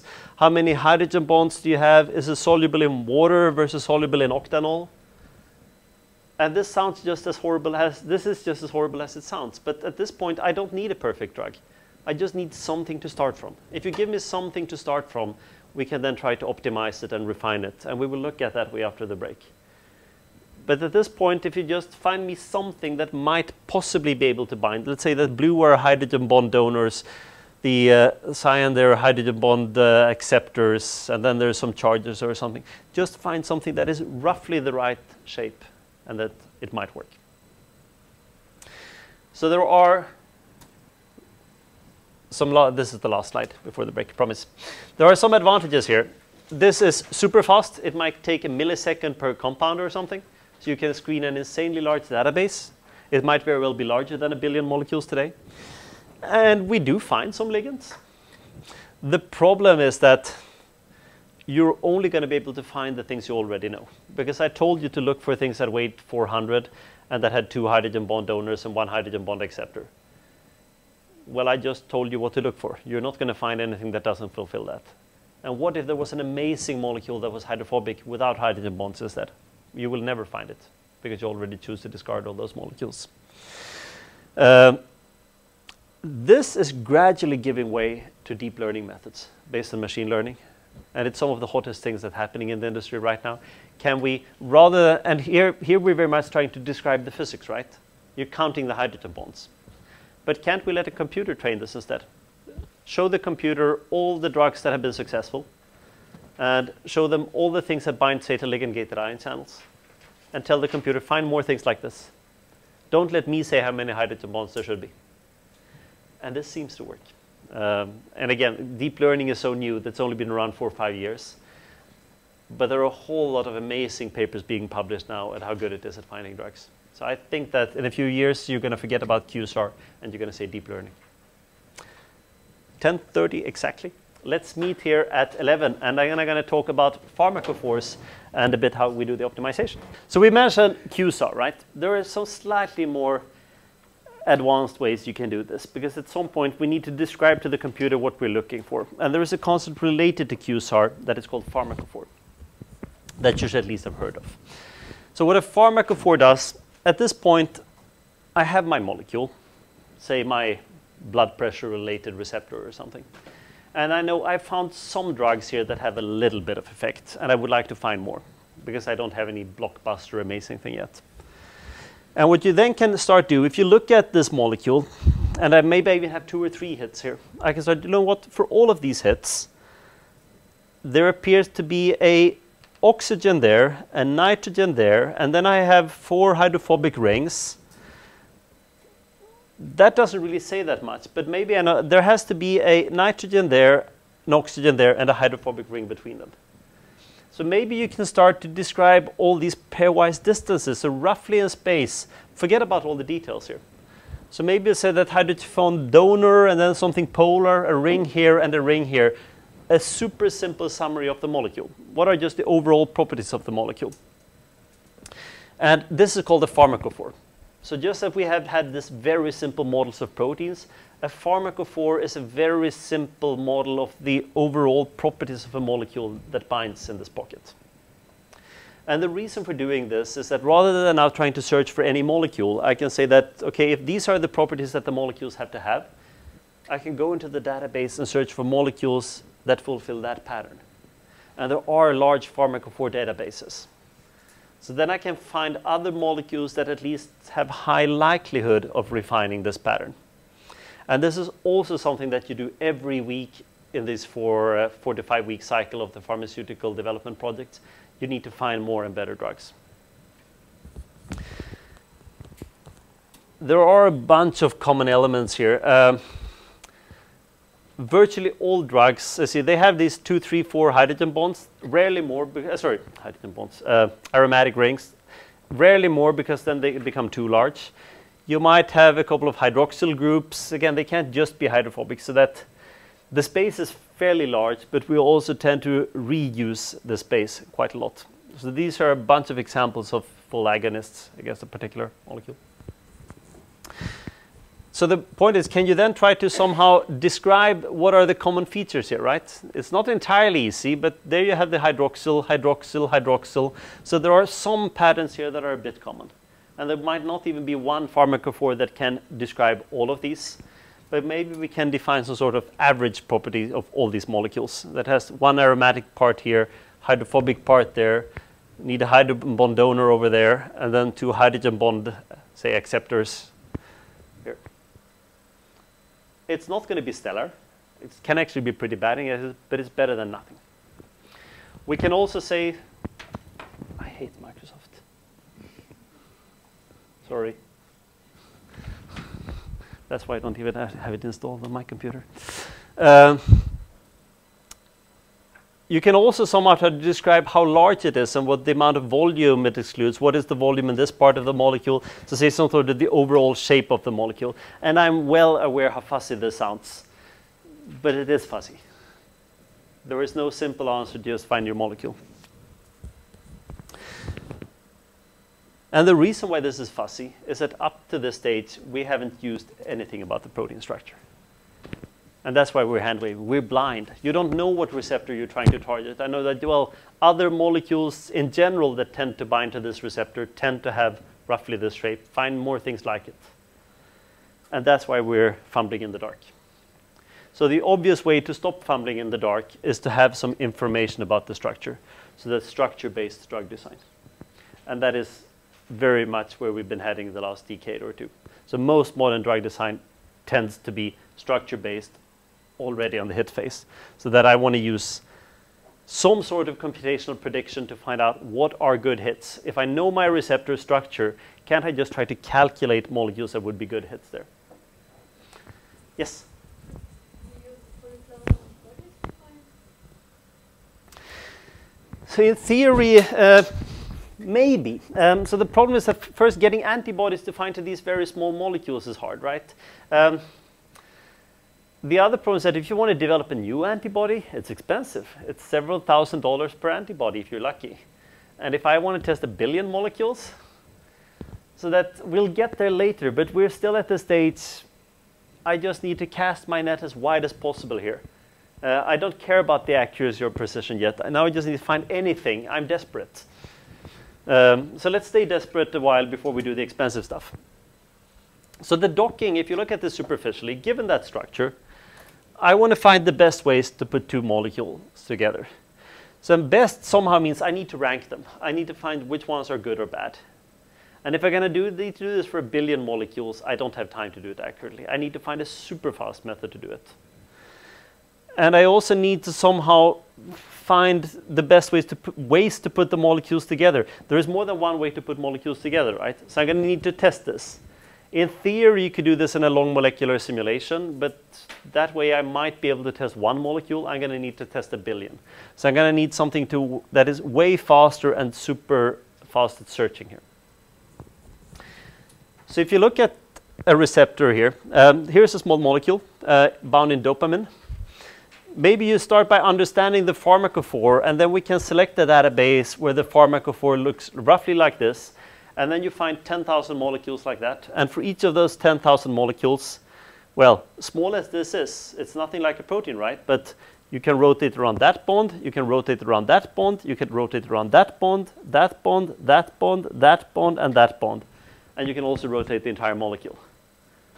So we're already talking about something like 10 to 15 degrees of freedom here for a tiny molecule. And then you can rotate it in space and translate it and bind it in different pockets. You have 0.1 seconds for that. Because again, I'm going to need to do this for 1 billion of them. And if you compare this, it's basically this. It's really not more fancy than this. Yes, we need to do this super quick. Round peg, square hole, doesn't work, throw it away. Triangular peg, square hole, doesn't work, throw it away. Eventually, square peg, square hole. Okay, let's keep that. And then we try more and more. There's slightly more degrees of freedom here, but you're not really more fancy than a 2-year-old just trying it. The point here is not that the 2-year-old knows a whole lot about physics, right? You can test this anyway. And we're going to try pretty much the same approach. So that we typically take one ligand. We're not going to move the ligand too much. See if I can change. You might have to change at least the side chains in your protein a little bit to allow me to binding. But at this point, I don't care about doing this accurately, Boltzmann. Is it completely impossible to bind this molecule? Throw it away. If there is a small chance that it might work, let's save it for later. But in this case, you're going to need a structure. Either a crystal structure, if you're rich, or you can build an homology model. 10 years ago, I would have been exceptionally skeptic to try to do docking based on a homology model, because the homology models were too low quality. That is no longer true. There are a bunch of really successful studies where people have been able to docking and find things that actually work based on homology models. But for this to work, there are going to be two things we need. You're going to need to sample things. We're going to need to test tons of things here, but it has to be very quick. And for each of these tests, I also need to assign some sort of score to it so that I can say which ones are good versus bad later on. And the point is that your guess is as good as mine. You need to reduce the amount of sampling as much as we can here. So what you typically do is that you might we keep all these aromatic rings fixed, and then we only rotate along a handful of bonds here, maybe 4 or 5 bonds. The fewer degrees of freedom you have, the better. And then try a few different ones. And then we don't allow this to sample everything. We might have a small box, say 1 nanometer by 1 nanometer by 1 nanometer, because this is the likely binding site. I'm only going to test inside the specific binding site. And I can't afford to sample every single angle, so let's just pick 10 degrees variations. This is sloppy. Sloppy is fine here, but I have to be fast because I only have 0.1 seconds. And maybe you have 100 confirmations per second or so, and then we use 10 computers, so that would be 100 conformations in 0.1 seconds. If you did this exhaustively, it would take 200 years. So you simplify, simplify, simplify. And one way of simplifying this is that you find some things, either molecules or samples that work fine. And then you see what score, and then you test 10 of them, or 100. And then we get some scores. Some of these, they look really promising.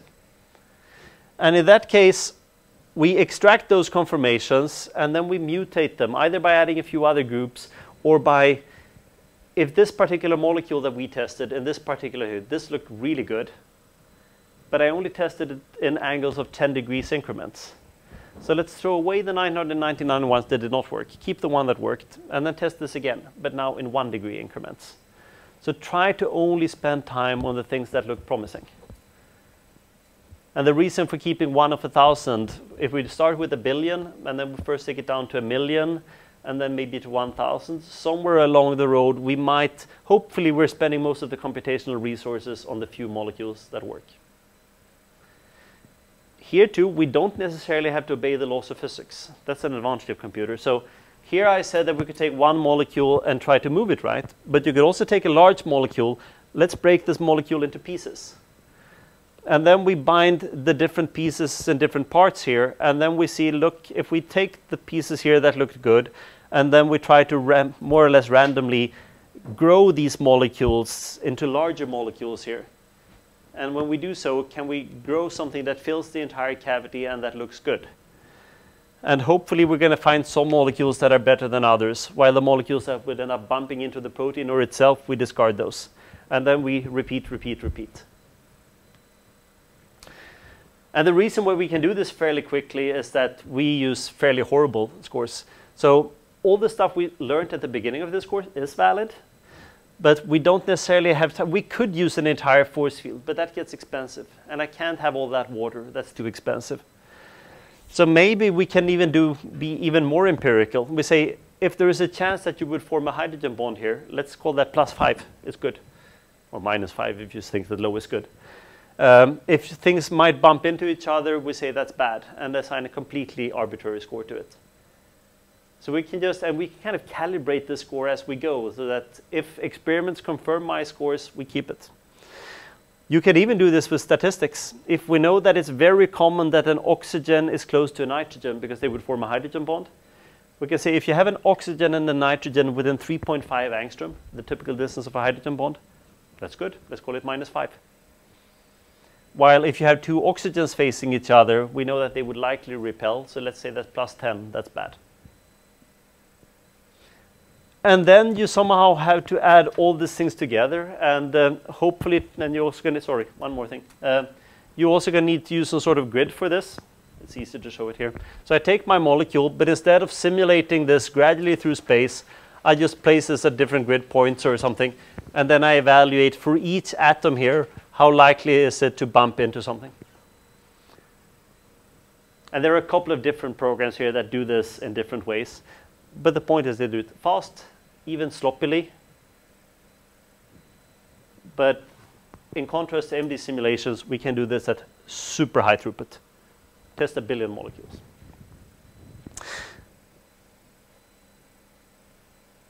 This is probably the only course you're going to see that we don't care about accuracy. Does this work?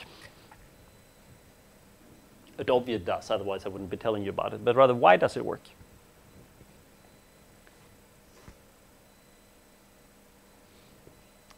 I would even go as far as say, on average, it kind of doesn't work right. If you test one molecule here and it has a low score, would you be willing to take that as a drug, to eat it? Good. So on average, it has very low correlation. But is the correlation 0? There is a slight correlation, right? If you score well here, you can probably accept that it's slightly likelier than random that you're going to be a good drug. And if you not test 1 billion drugs, let's be extreme here. Let's say that it's only one molecule out of 1,000 that we test would be good. So let's see, but I scan through 1 billion molecules. Out of those 1 billion molecules, I let the docking go down first to 1 million. And then in a second stage of docking or something, I tell, you know what, out of these 1 million molecules, rank them and then select the 1,000 best molecules. The 1,000 best molecules I could actually test in the lab. I can't test 1 million and I can't test 1 billion, but I can test 1,000 molecules in the lab. So as long as there is one out of your 1 million molecules that you actually identified correctly and put among your 1,000 top ones, I will find it because I'm going to test 1,000 molecules. So the point is that I don't need to find the best molecule. I just need something to start working on, right? And as long as the probability is not quite 0, the likelihood that you found something, and again, if you give me 500 great molecules out of the 1,000, I'm going to be ecstatic. But I only need one that's really good. So docking is very much about improving the odds a bit. It's not about predicting things in the computer and never testing it in the lab. But it's if you only have a chance to test 1,000 things in the lab, docking helps you test the 1,000 molecules that are most likely to be useful. And for that to work, we need to be able to scan through 1 million of them in a day, so that maybe we can do it 1 billion in total. And effectively, you are predicting a binding free energy. We're going to talk more about free energies tomorrow. It's just that we typically don't call it free energy. We say that it's a docking score. And I think these are a couple of examples of molecules that you've gradually grown in and gotten work better. And red and blue here would mean that it's a favorable electrostatic interactions. So in many cases, it actually works. Not in the sense that the predicted binding here is proportional to the experimental binding, but out of the things that you select, we tend to have some molecules that are pretty good. And we can use the example here. These two targets I showed before, the lactamase, out of 300,000 compounds you tested, experimentally they found 0. And then when they did a large docking run, and I think they did this against zinc, which is a database, it's a recursive abbreviation. Zinc stands for zinc is not commercial. So it's a large research database with roughly 100 million molecules. And you can actually, molecules that you can order fairly cheaply and test them. And when they docked this against zinc, they found 2 hits. It's pretty good, right? So by docking it first, they managed to find 2 hits that actually worked experimentally. When they just tested 300,000 things in the experiments, they found 0. And suddenly that docking solution doesn't seem so bad anymore. Or Crusane, this other target, I don't remember how many docking things we tested experimentally. That, again, when they tested 200,000 compounds experimentally, they got 146 hits, which is kind of nice. But if you go and do a thesis project, what is it, next spring at SciLife Lab, if you tell your advisor, okay, you would like to do a screen here now, and that's going to cost you $200,000. They will likely just look at you. Or you can do it with docking and get 1,000 or 500 compounds. So typically in the lab, we might prefer to only test 100 or so. And out of those 100, maybe you found 5. That cost to the lab is now $100. I bet your PI is going to say, go right ahead and order. So the point is not to find more molecules, but this is orders of magnitude cheaper. And at this point, even the 146, I don't need 146 drugs. I only need 1 drug. And at this point, I just need something to start optimizing. 5 is awesome. So docking doesn't find all hits. You even throw away a lot of good ranking hits. But that's sad, right? What says that? But what if the best hit was something we throw away? It might be that those 5 molecules, there might have been something even better. The 6th molecule that was by far the best binder, and we missed it.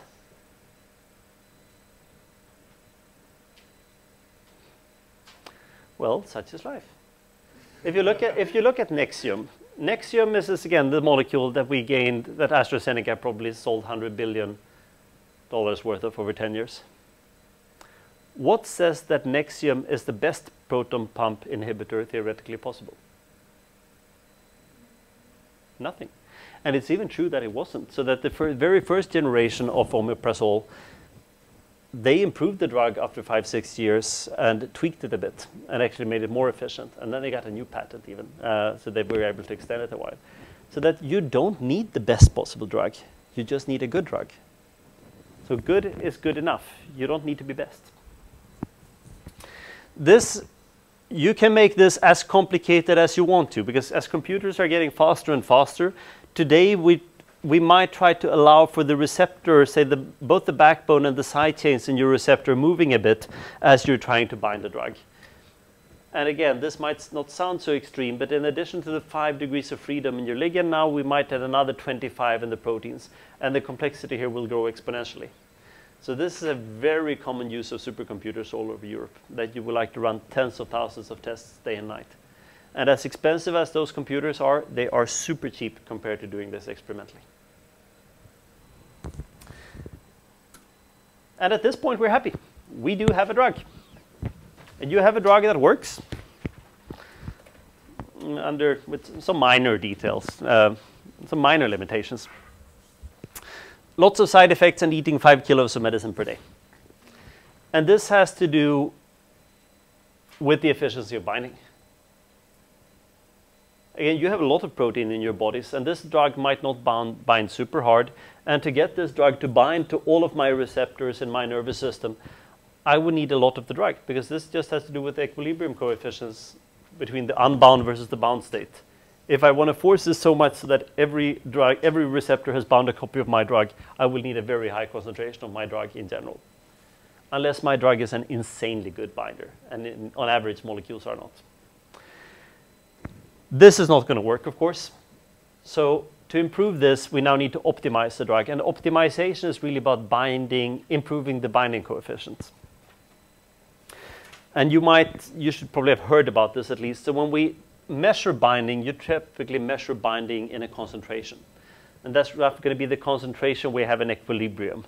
So that a millimolar binder is a very lousy binder. So you're going to need a millimolar concentration of this in the blood for it to be 50-50 bound to all your receptors. There is no way you would take that as a drug. Micromolar binder, you're not going to make millions of that. And then you go down to, say, nanomolar binder or even picomolar binder. Here you start to be happy. So we're going to need to improve the binding affinity between the drug and receptor with something like 3 to 4 orders of magnitude here. Oh, sorry, there are factor 3 between all of this, 9 to 12 orders of magnitude. So you're going to need something that's astronomically good at binding things. And the way you do this phase is called lead optimization. And there's a lot of computers here. You can keep doing more docking rounds and everything. At this point, if you started out from an homology model and you start having a hit, and this looks promising and everything, in virtually all cases, this is when you're going to go down to the biophysics department and the pharmaceutical company and say, look, we need an X-ray structure of the Lindahl receptor here. It doesn't matter if it's going to cost 10 million because it's worth it. There is no way we're going to get a picomolar binder unless we understand that.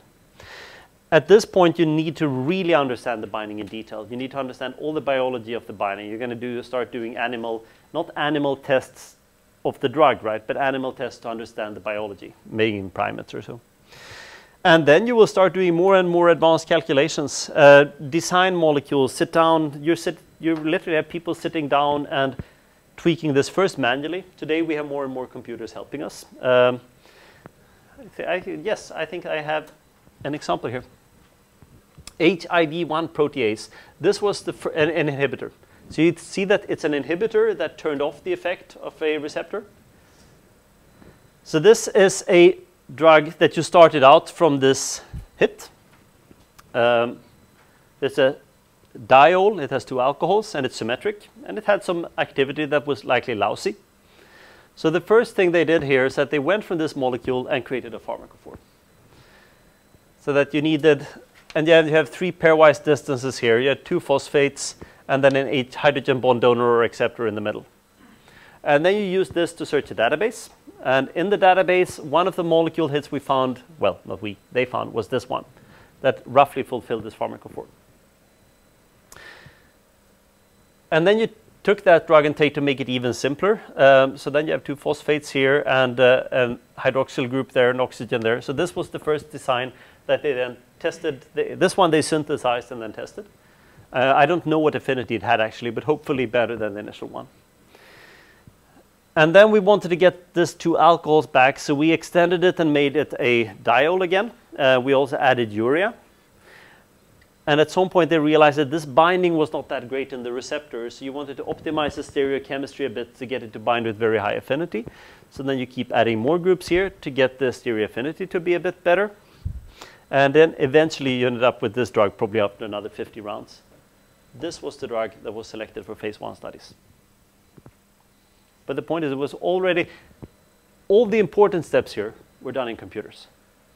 And then, of course, you need to test that the predictions we made in computers, they make sense. So you periodically, every 4 to 6 weeks, you synthesize the 3-4 best predictions you had this far. And of course, occasionally there were mistakes and setbacks. Obviously, they didn't show that in the presentations. But usually, in general, you made progress over a few years.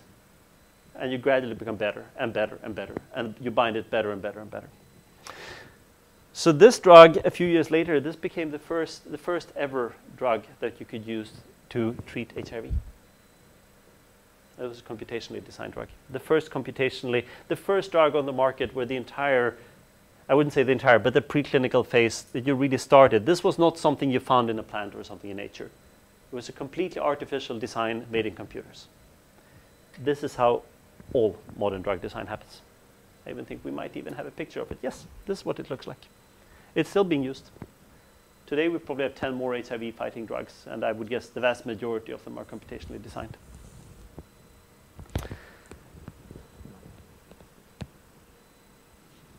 No, sorry, my bad. This is not that drug. Occasionally it helps to read my notes.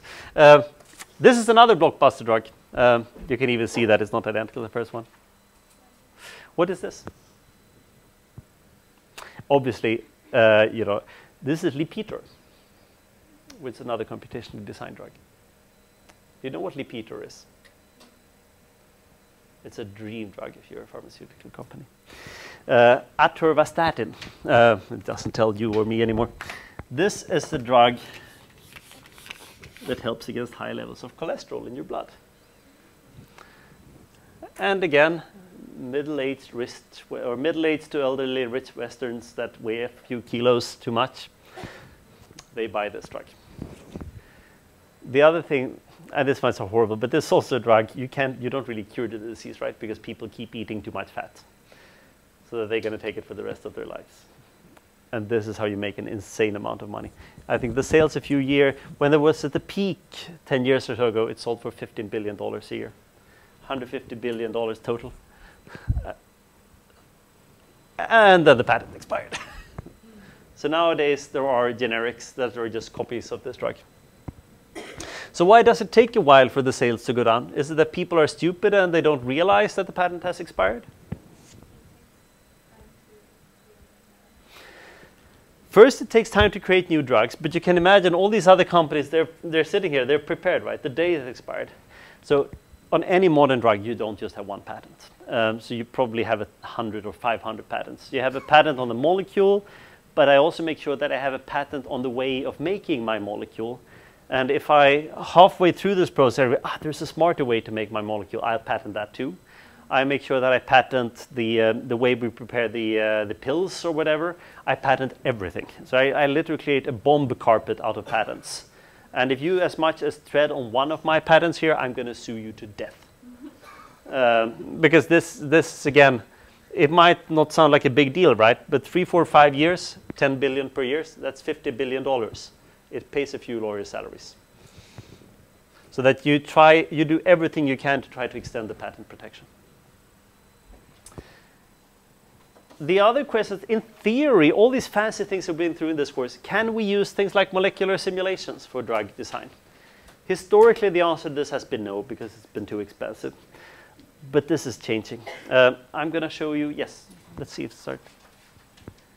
This is an example of a very long simulation using these machines that I told you before. You see that this drug here is binding? And I think this is something that covers like hundreds of microseconds. And now this drug found its binding site deeply buried there. And this corresponds to the binding site that has later been confirmed experimentally. So while it's not their primary goal, I know David Shaw was this guy, the investment banker from New York that started.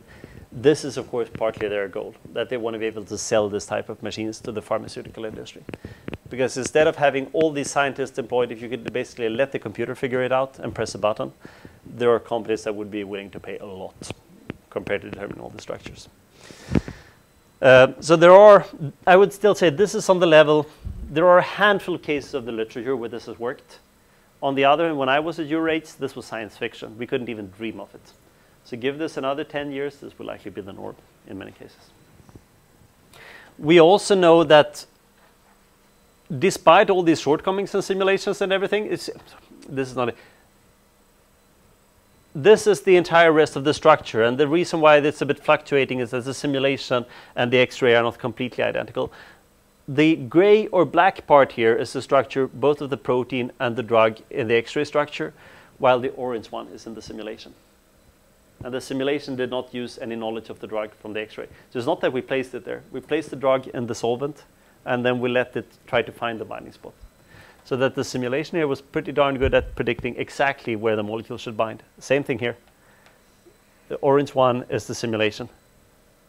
So we're talking about differences in maybe 0.1 angstrom in the placement of one atom there. And I would say that's this deviation is likely smaller than the resolution in the X-ray structure. So today we're at the point where this is start being useful. Give it another 10 years, it's going to be more efficient to do this in simulations than with X-ray crystallography. But in many cases, we might even know that this is the binding pocket. And while you can certainly argue that it's useful to search for it, if we know where the binding pocket is, it's a waste of time trying to find it, right? Well, what you would rather like to do is maybe test 1,000 different molecules. So what we then need to do for 1,000 different molecules, I would like to know how good is it for all these 1,000 different molecules to bind here and rank them. What determines that? Binding affinity. What is that? We need to calculate the free energy, right? What is the free energy of the molecule being bound compared to the molecule not being bound? There's a difference in free energy, a delta G. That is all binding affinity is. But this was not entirely easy to do because I can certainly calculate all the interactions, but what the interactions do not measure, they don't measure the entropy. And to get that entropy right, we're going to need to do a proper molecular simulation so that you actually sample all the different states. And this too used to be science fiction, but it works quite well. So this is a small toy protein, which is called FK501 binding protein. And then they've calculated this for a bunch of different ligands that they had also taken these ligands and determined it experimentally. So you see that the relative error here might be something like 0.5 kilocalorie per mole or something in binding over a fairly large range of molecules. So while it's not super cheap yet, molecular simulations, you can calculate the free energy in a computer without ever taking this into the lab.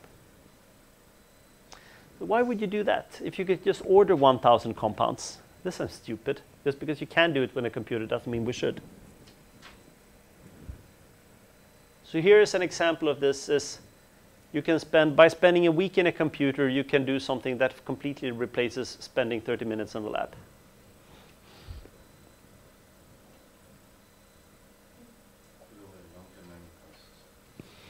No, well, the running cost of the computer is probably more expensive than the cost of doing that experiment in the lab. Well, but it took 30 minutes in the lab and it took me 1 week in the computer. Actually, so you're on the right track here. The point is not that it costs the person standing 30 minutes in the lab. That's not the costly part. This was toy molecules. But imagine, and if these molecules, I told that there are these 100 molecules or so in this zinc. Zinc is not a commercial database. But the likelihood of your best molecule being one of those 100 million. Again, 100 million sounds like a lot, but 100 million is just 10 to the power of 8. And then zinc is smaller. Zinc is probably 10 to the power of 6. The actual space of all potential molecules that we would like to test is 10 to the power of 60.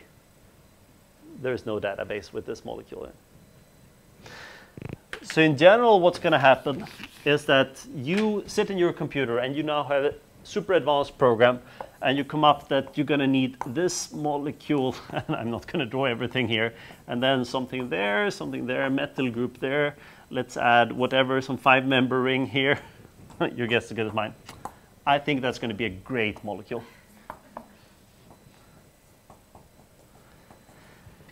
And then I have 100 of those. And then I call up my supplier and say, look, I need you to synthesize these molecules. I say, OK, we'll do that. We'll outsource that to our factory in Asia. It's going to be $5,000 per molecule. And that's cheap, because you're common returning customers. So for this round that you're going to need to do the next 3 weeks, just make the math. Do the math. $500,000. Just to produce those molecules, because they don't exist yet. Now, once you spent those $500,000, the cost of actually doing the experiment might be $1,000. But producing new molecules is exceptionally difficult, because they basically, you need to design a new reaction, right, to produce a molecule, and that can take 4 weeks, if you're lucky. But doing the experiments is quick. So doing this in the computer allows us to do things cheaper, in particular if you want to do this with brand new molecules that nobody has yet designed. The other thing that we're increasingly learning to do is testing these small things I mentioned. What if I take this molecule and test it with or without a methyl group? Would it help to have a methyl group there? That is something that the computer, we're now down to doing this in hours. And you don't even need the computer. So what companies use is that they buy the computer time on Amazon. And then you have your computer and say, run this overnight. I would like the answers by tomorrow, 8 a.m. So this is becoming way more common, and it allows us to go after molecules that nobody would dare to go after a decade ago, because they were too expensive to produce. And it's also helping us understand that in many cases that, just as we talked about protein folding, and that it's not just a matter of thermodynamics, right? It's also the kinetics. In quite a few cases, what determines whether drugs are going to be efficient or not has to do with kinetic barriers. So if this orange molecule is moving in here, and I should have the native post there in gray, but the problem is that there are a bunch of waters that are bound there in the crystal structure. So for my molecule to get in there, I need to push those waters out. And what's then going to determine how efficient this is, of course, is how quickly will I be able to get over that energy barrier. And can I then design a molecule that helps me, just like the catalyst and the protein folding we spoke about, can you design a molecule where this energy barrier is lower so that it will bind faster? And this is not quite science fiction, but this is pretty much where the research front is when it comes to computational drug design, improving the kinetics of binding. So with that, I'm going to spend the last few minutes talking about the curious case of GPCRs here, where we're going to use this. And the reason for doing GPCRs is that first you should have heard a bit about them because they're important, and I can come back and show you some examples where we have used this successfully for GPCRs. So GPCR stands for G protein coupled receptor. So you have this receptor, which is a transmembrane domain here, and it's 7 helices, and then they're coupled to this G protein on the inside of the cell. And what you have is that you have a neurotransmitter binding on the outside in the loops here, and then magic happens. So that when this binds, the protein undergoes a conformational change that signals to this G protein that then perpetuates the signal on the inside of the cell. And there are something like 900 genes in humans for this. So they do a vast variety of different functions, and not just one. And remember the thing I said about membrane proteins being the doors and windows of our cells? It's not just a toy word. This is why they are important. If you want to start regulate cells, you need to target them. This might not sound like a lot. When I was your age, the prevailing idea was that we will likely never ever find a structure for G protein coupled receptor. There are probably more than 25. There's probably 50 today or so. Because people had spent decades trying to get it. Nobody had managed to do it. So people were generally accepting that we might be able to do some homology models or something, but they're going to be too difficult to crystallize. So the point is, in those days, it's not just that membrane proteins were difficult to crystallize. There were classes that nobody had ever been able to determine a single receptor. But then things but even before we had a structure, we know quite well that there are 1, 2, 3, 4, 5, 6, 7 transmembrane helices. So it's the poster child of simple membrane proteins, and this is the case where all this transmembrane helix prediction worked really well. And we could also predict the locations of the loops based on the charges.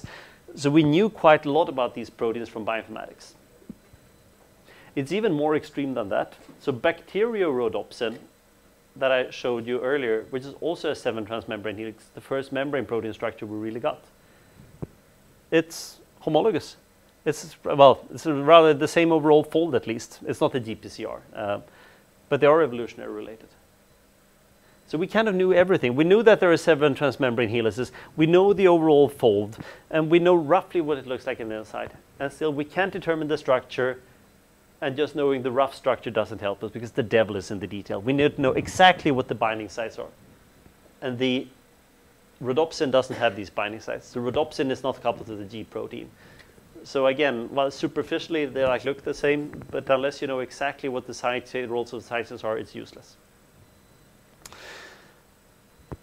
But the reason why I can show you that is that some 10 years ago, there were 2 structures published within 1 week of each other, of the first structures of the G protein coupled receptors. So there was a bit of row about this, that Brian Kubilka and Ray Stevens, they were competing here too. They were first collaborating, and then somehow this collaboration broke down, and they published things independently. And I'm partial because I worked in the same department where Brian was, so I should not say who's right or wrong here. But you all know what happened a few years later, right? Brian won a Nobel Prize together with his old mentor. And I think the Nobel Foundation went around. So Brian, he's been a powerhouse, and in particular, Brian frequently says that he doesn't work with GPCRs, but he works with the beta-2 adrenergic receptor, which is one specific GPCR. So Brian and his advisor won the Nobel Prize for their studies of G protein coupled receptors, and Ray Stevens was actually let out. So Ray Stevens ran a very large crystallography group, and since they have been able to determine entire trees, tons of different structures. And you can imagine how important this is for the pharmaceutical companies, right? This is 1/4 of all drug targets. So in this case, there have been several companies that have paid these groups to determine structures. And the agreement then is that the structure will eventually become public. But because these companies pay so much money, they get 1 or 2 years of head start. So you have 2 years when your company will have the structure when I promise not to show it to anybody else. But in return for us doing this, we will get $10 million from you. And after 2 years, we will be able to release this to the public. Which you can say, you can certainly argue about that, but the other alternative would likely be that they would do it themselves, and then the structure would never be available. So I think it's a reasonable way to fund the research. But the point is that the second we have structures, we can also start to determine exactly where are things binding. We have the geometry of the binding site. We know what happens up here. We will also see there are even co-crystals, that is X-ray structures with drugs bound. Carrazolol was one of them, and I think there are 2 or 3 others now. So now we have the exactly right protein, we have exactly the right binding pocket, we even know exactly how some of these drugs bind in the receptor. And this is like night and day. So suddenly there's been an explosion in what we can do and how we can start to design drugs. So if you get at the first projection maps and essentially that first high resolution structures or something, sorry, this is not the term. The first complex structures, that is G proteins with ligands bound. It confused me a bit. The first active state structures were in 2008, and nowadays we even have NMR structures. And at some point here, we no longer talk about individual structures, right? You see, we classes of structures, human, mouse, rat, active structures, intermediate active structures, because just as the ion channels, these structures will go through different processes. And to really be able to stabilize the active state or the inactive state, you're going to need to understand many of these. And a few years ago, instead of just having X-ray structures, Ron Dror et al., who was part of this David Shore group, they were even able to do the first simulations. Here's the ligand. You're going to see that it binds, and then I think you will also see the molecule going through a state change. So there it binds, and when this binds, and now we speed this up a bit. Eventually you see this helices moving out, right, and everything. And you can actually, just looking at this as a movie is not so fancy, but the point is comparing this to X-ray structures. But you can see this actually caused the molecule to move from one conformation that we've seen in X-ray to another conformation that we've also seen in X-ray. So suddenly you can see how the ligand binding induced the conformational shift. And here we're just showing the transmembrane part, but the point is that this then leads to this earthquake that will cause the interactions between the G protein to change and then cause the signaling on the inside of the cell. Here too, we're pretty darn good. Pink is the simulation. Gray is the crystal structure. So as when you're sitting with a single simulation and trying to predict, you can easily tear your hair because it's so slow and everything. But I think it's pretty scary how accurate some of these things are. It's not gonna replace all experimental work, but I think chemistry, as so many other research areas, is increasingly becoming a computational field. And people who would never see themselves as computer people are increasingly working computation. Sorry, this is another way of looking at it. So there's a time here from 0 to 5 microseconds, and red is the part that we explored initially or early on, and then as the color goes through purple and eventually blue here, this tells you how the molecule after roughly 5 microseconds bound. So 5 microseconds in around 2011 or so, that was a very long simulation. Today, this is something you can do during a thesis project, at least if you have access to a bit of supercomputing time. And we also know, and you can actually find this out through the simulation, that all these states we go through corresponds that you have an unbound state, you go through a first barrier, and then you bind in that extracellular vestibule. Do you remember, you saw the molecule that it first spent a bit of time in the upper part of the protein, right? And then after a while, it made a transition to a lower part. So that's going to be a second barrier, and then we end up in the bound state. So everything you learned about protein folding applies here too.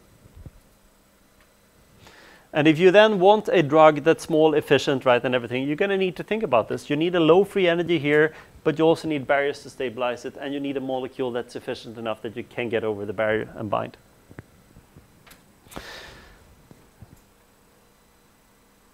And I'm not going to spend much time on this. There are a lot of statistics we can do here too, and particularly if you start comparing different proteins. So of all these different proteins, what are the interactions you have between different helices and everything? And I'm not going to go through this in detail. But the point is that out of these 900 genes or so, maybe we have, say, 200 significantly different GPCRs. I'm just guessing there. And each of this GPCR is going to have a slightly different binding site with slightly different properties that bind slightly different neurotransmitters. And of course, the neurotransmitter that binds to the first one here is not going to bind to the other 899.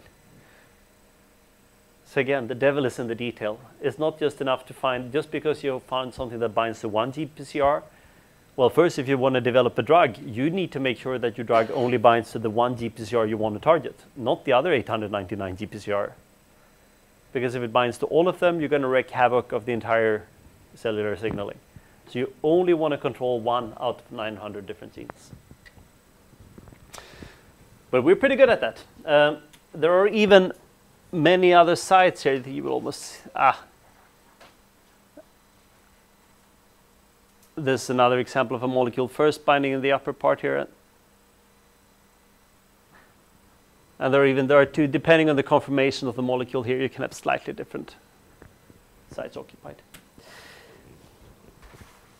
What I haven't showed you there, though, is that here we only looked at the G protein, not the entire signaling, the G protein coupled receptor, not the entire signaling in the G protein itself. And that's something that Brian Kobilka in particular continued to work on for several years. And in 2011, they determined the structure of the entire complex, including the G protein on the inside. And you can imagine when you have this, we can certainly start to say that how is the G protein coupled receptor? Well, how is the ligand binding changing the structure of the G protein in green? How is the G protein upon the ligand binding? How does it undergo a conformational change that somehow changes the interaction in the yellow protein? What will that lead to in the yellow protein? How will that change the information with the beta sheet domain there? It's pretty complicated. But what we know, both based on their experiments and simulations actually, is that we have identified the helices here, how these helices move when the ligand binding occurs, and how the entire helix here is undergoing this conformational change. And that is one of the reasons why this simulation I showed you before was published in a quite high impact journal, that they were able to show that as you move from the active state and bind the ligand, you will first spend quite a lot of time in intermediate states, just as in protein folding. And then eventually you move over to an inactive state here that I think that black dot corresponds to where the simulation ended up, and formally the X-ray structure is somewhere down here. That is the X-ray structure of the active state. And they can trace every single helix here and really show how the activation happened. And if you think that that was the end of it, as recently as last year, no, I say they might, yes, it was last year. Angiotensin II receptors, also receptors very much related to the heart functionality and everything. New structures. And we were able to explain the selectivity and diversity and angiotensin II receptors. The cool thing with this structure is that it was neither an X-ray structure nor a cryo-EM structure, but one based on free electron lasers, which is a very fancy new technique to determine structures that they're building one down. They're building one at Stanford and one down in Europe, and I think we're going to see more and more of this. And what the free electron laser does is pretty much it evaporates the protein, not just pretty much, it does evaporate. It completely kills the protein because you're shining an exceptionally strong laser at it. But before the protein has time to break into pieces, you manage to capture a snapshot of it. So then you can take structures that correspond to, say, millisecond time resolution or something, the type of intermediate states we spoke about. The other thing that happened last year is that there was a major merger. So it was a small drug firm called Ojeda that specialized in GPCRs. That was bought by one of the major pharmaceutical companies. Do you see what type of sums we're talking about here? Yeah, it's like this is probably 1/50th of Spotify or something. I think Spotify is quite a lot of hype. I think these companies have more substance in the long term. It's very important. In the long term, I think we're all going to be more willing to pay for blood pressure drugs than music online. Actually, I think Spotify's evaluation is probably reasonable if they have 15 billion customers or so, but there aren't that many humans. My point here is that this is hot. The other part that's super hot is the peptide drugs I spoke about. This is slightly older, but almost 10 years ago, AstraZeneca bought a British company called MedImmune, and I think the sum there was, I don't remember, it probably was $1 billion or something. And that is a small company specializing in protein drugs, biologicals, as you call it. Sorry, I didn't have a slide about that. That is the other really hot thing. Because with the biological, you're not, the problem with everything I showed you here is that you're somewhat limited to these small hydrophobic compounds, right? And they will have side effects. With biologicals, you can suddenly use the entire toolbox, that everything you learned about protein structure. You only have 20 amino acids to build things from. But if you can then predict structures, if you can design antibodies or something, and in particular, can you take existing antibodies, exactly what you asked about before. Well, antibodies are large and inefficient, so can we somehow try to extract just the small binding domain and express just the small binding domain that is much smaller, more efficient, more stable? Can we then target this to redesign the binding domain so that if I now have a cancer target and I know this on this particular cancer cell, it tends to express a lot of protein ABC. So can I then redesign my binding domain from the antibody to specifically bind to these ABC proteins? And then can I somehow then use this antibody to kickstart my immune defense and kill just the cancer cells? And there are drugs. There are already drugs in clinical, various phases of clinical trials on this. And there are a few Japanese companies that are doing super cool things when they combine, they're basically using computational design for this. And we see just a few months ago, we applied for a research project together with 3 or 4 Europe-based companies. So we might start to do this quite a lot too, experimentally. Very hot. We're not going to make $1 billion, so I'm more into it from the research side. I think that's pretty much it. We're going to be able to finish early today. There's only one question tomorrow. Tomorrow I'm going to try different things. I've taken you through these things and asked you questions. Tomorrow I'm going to be quiet. So I'm going to ask you to lead the discussion and talk about this. Partly do talk about the things that we've covered today.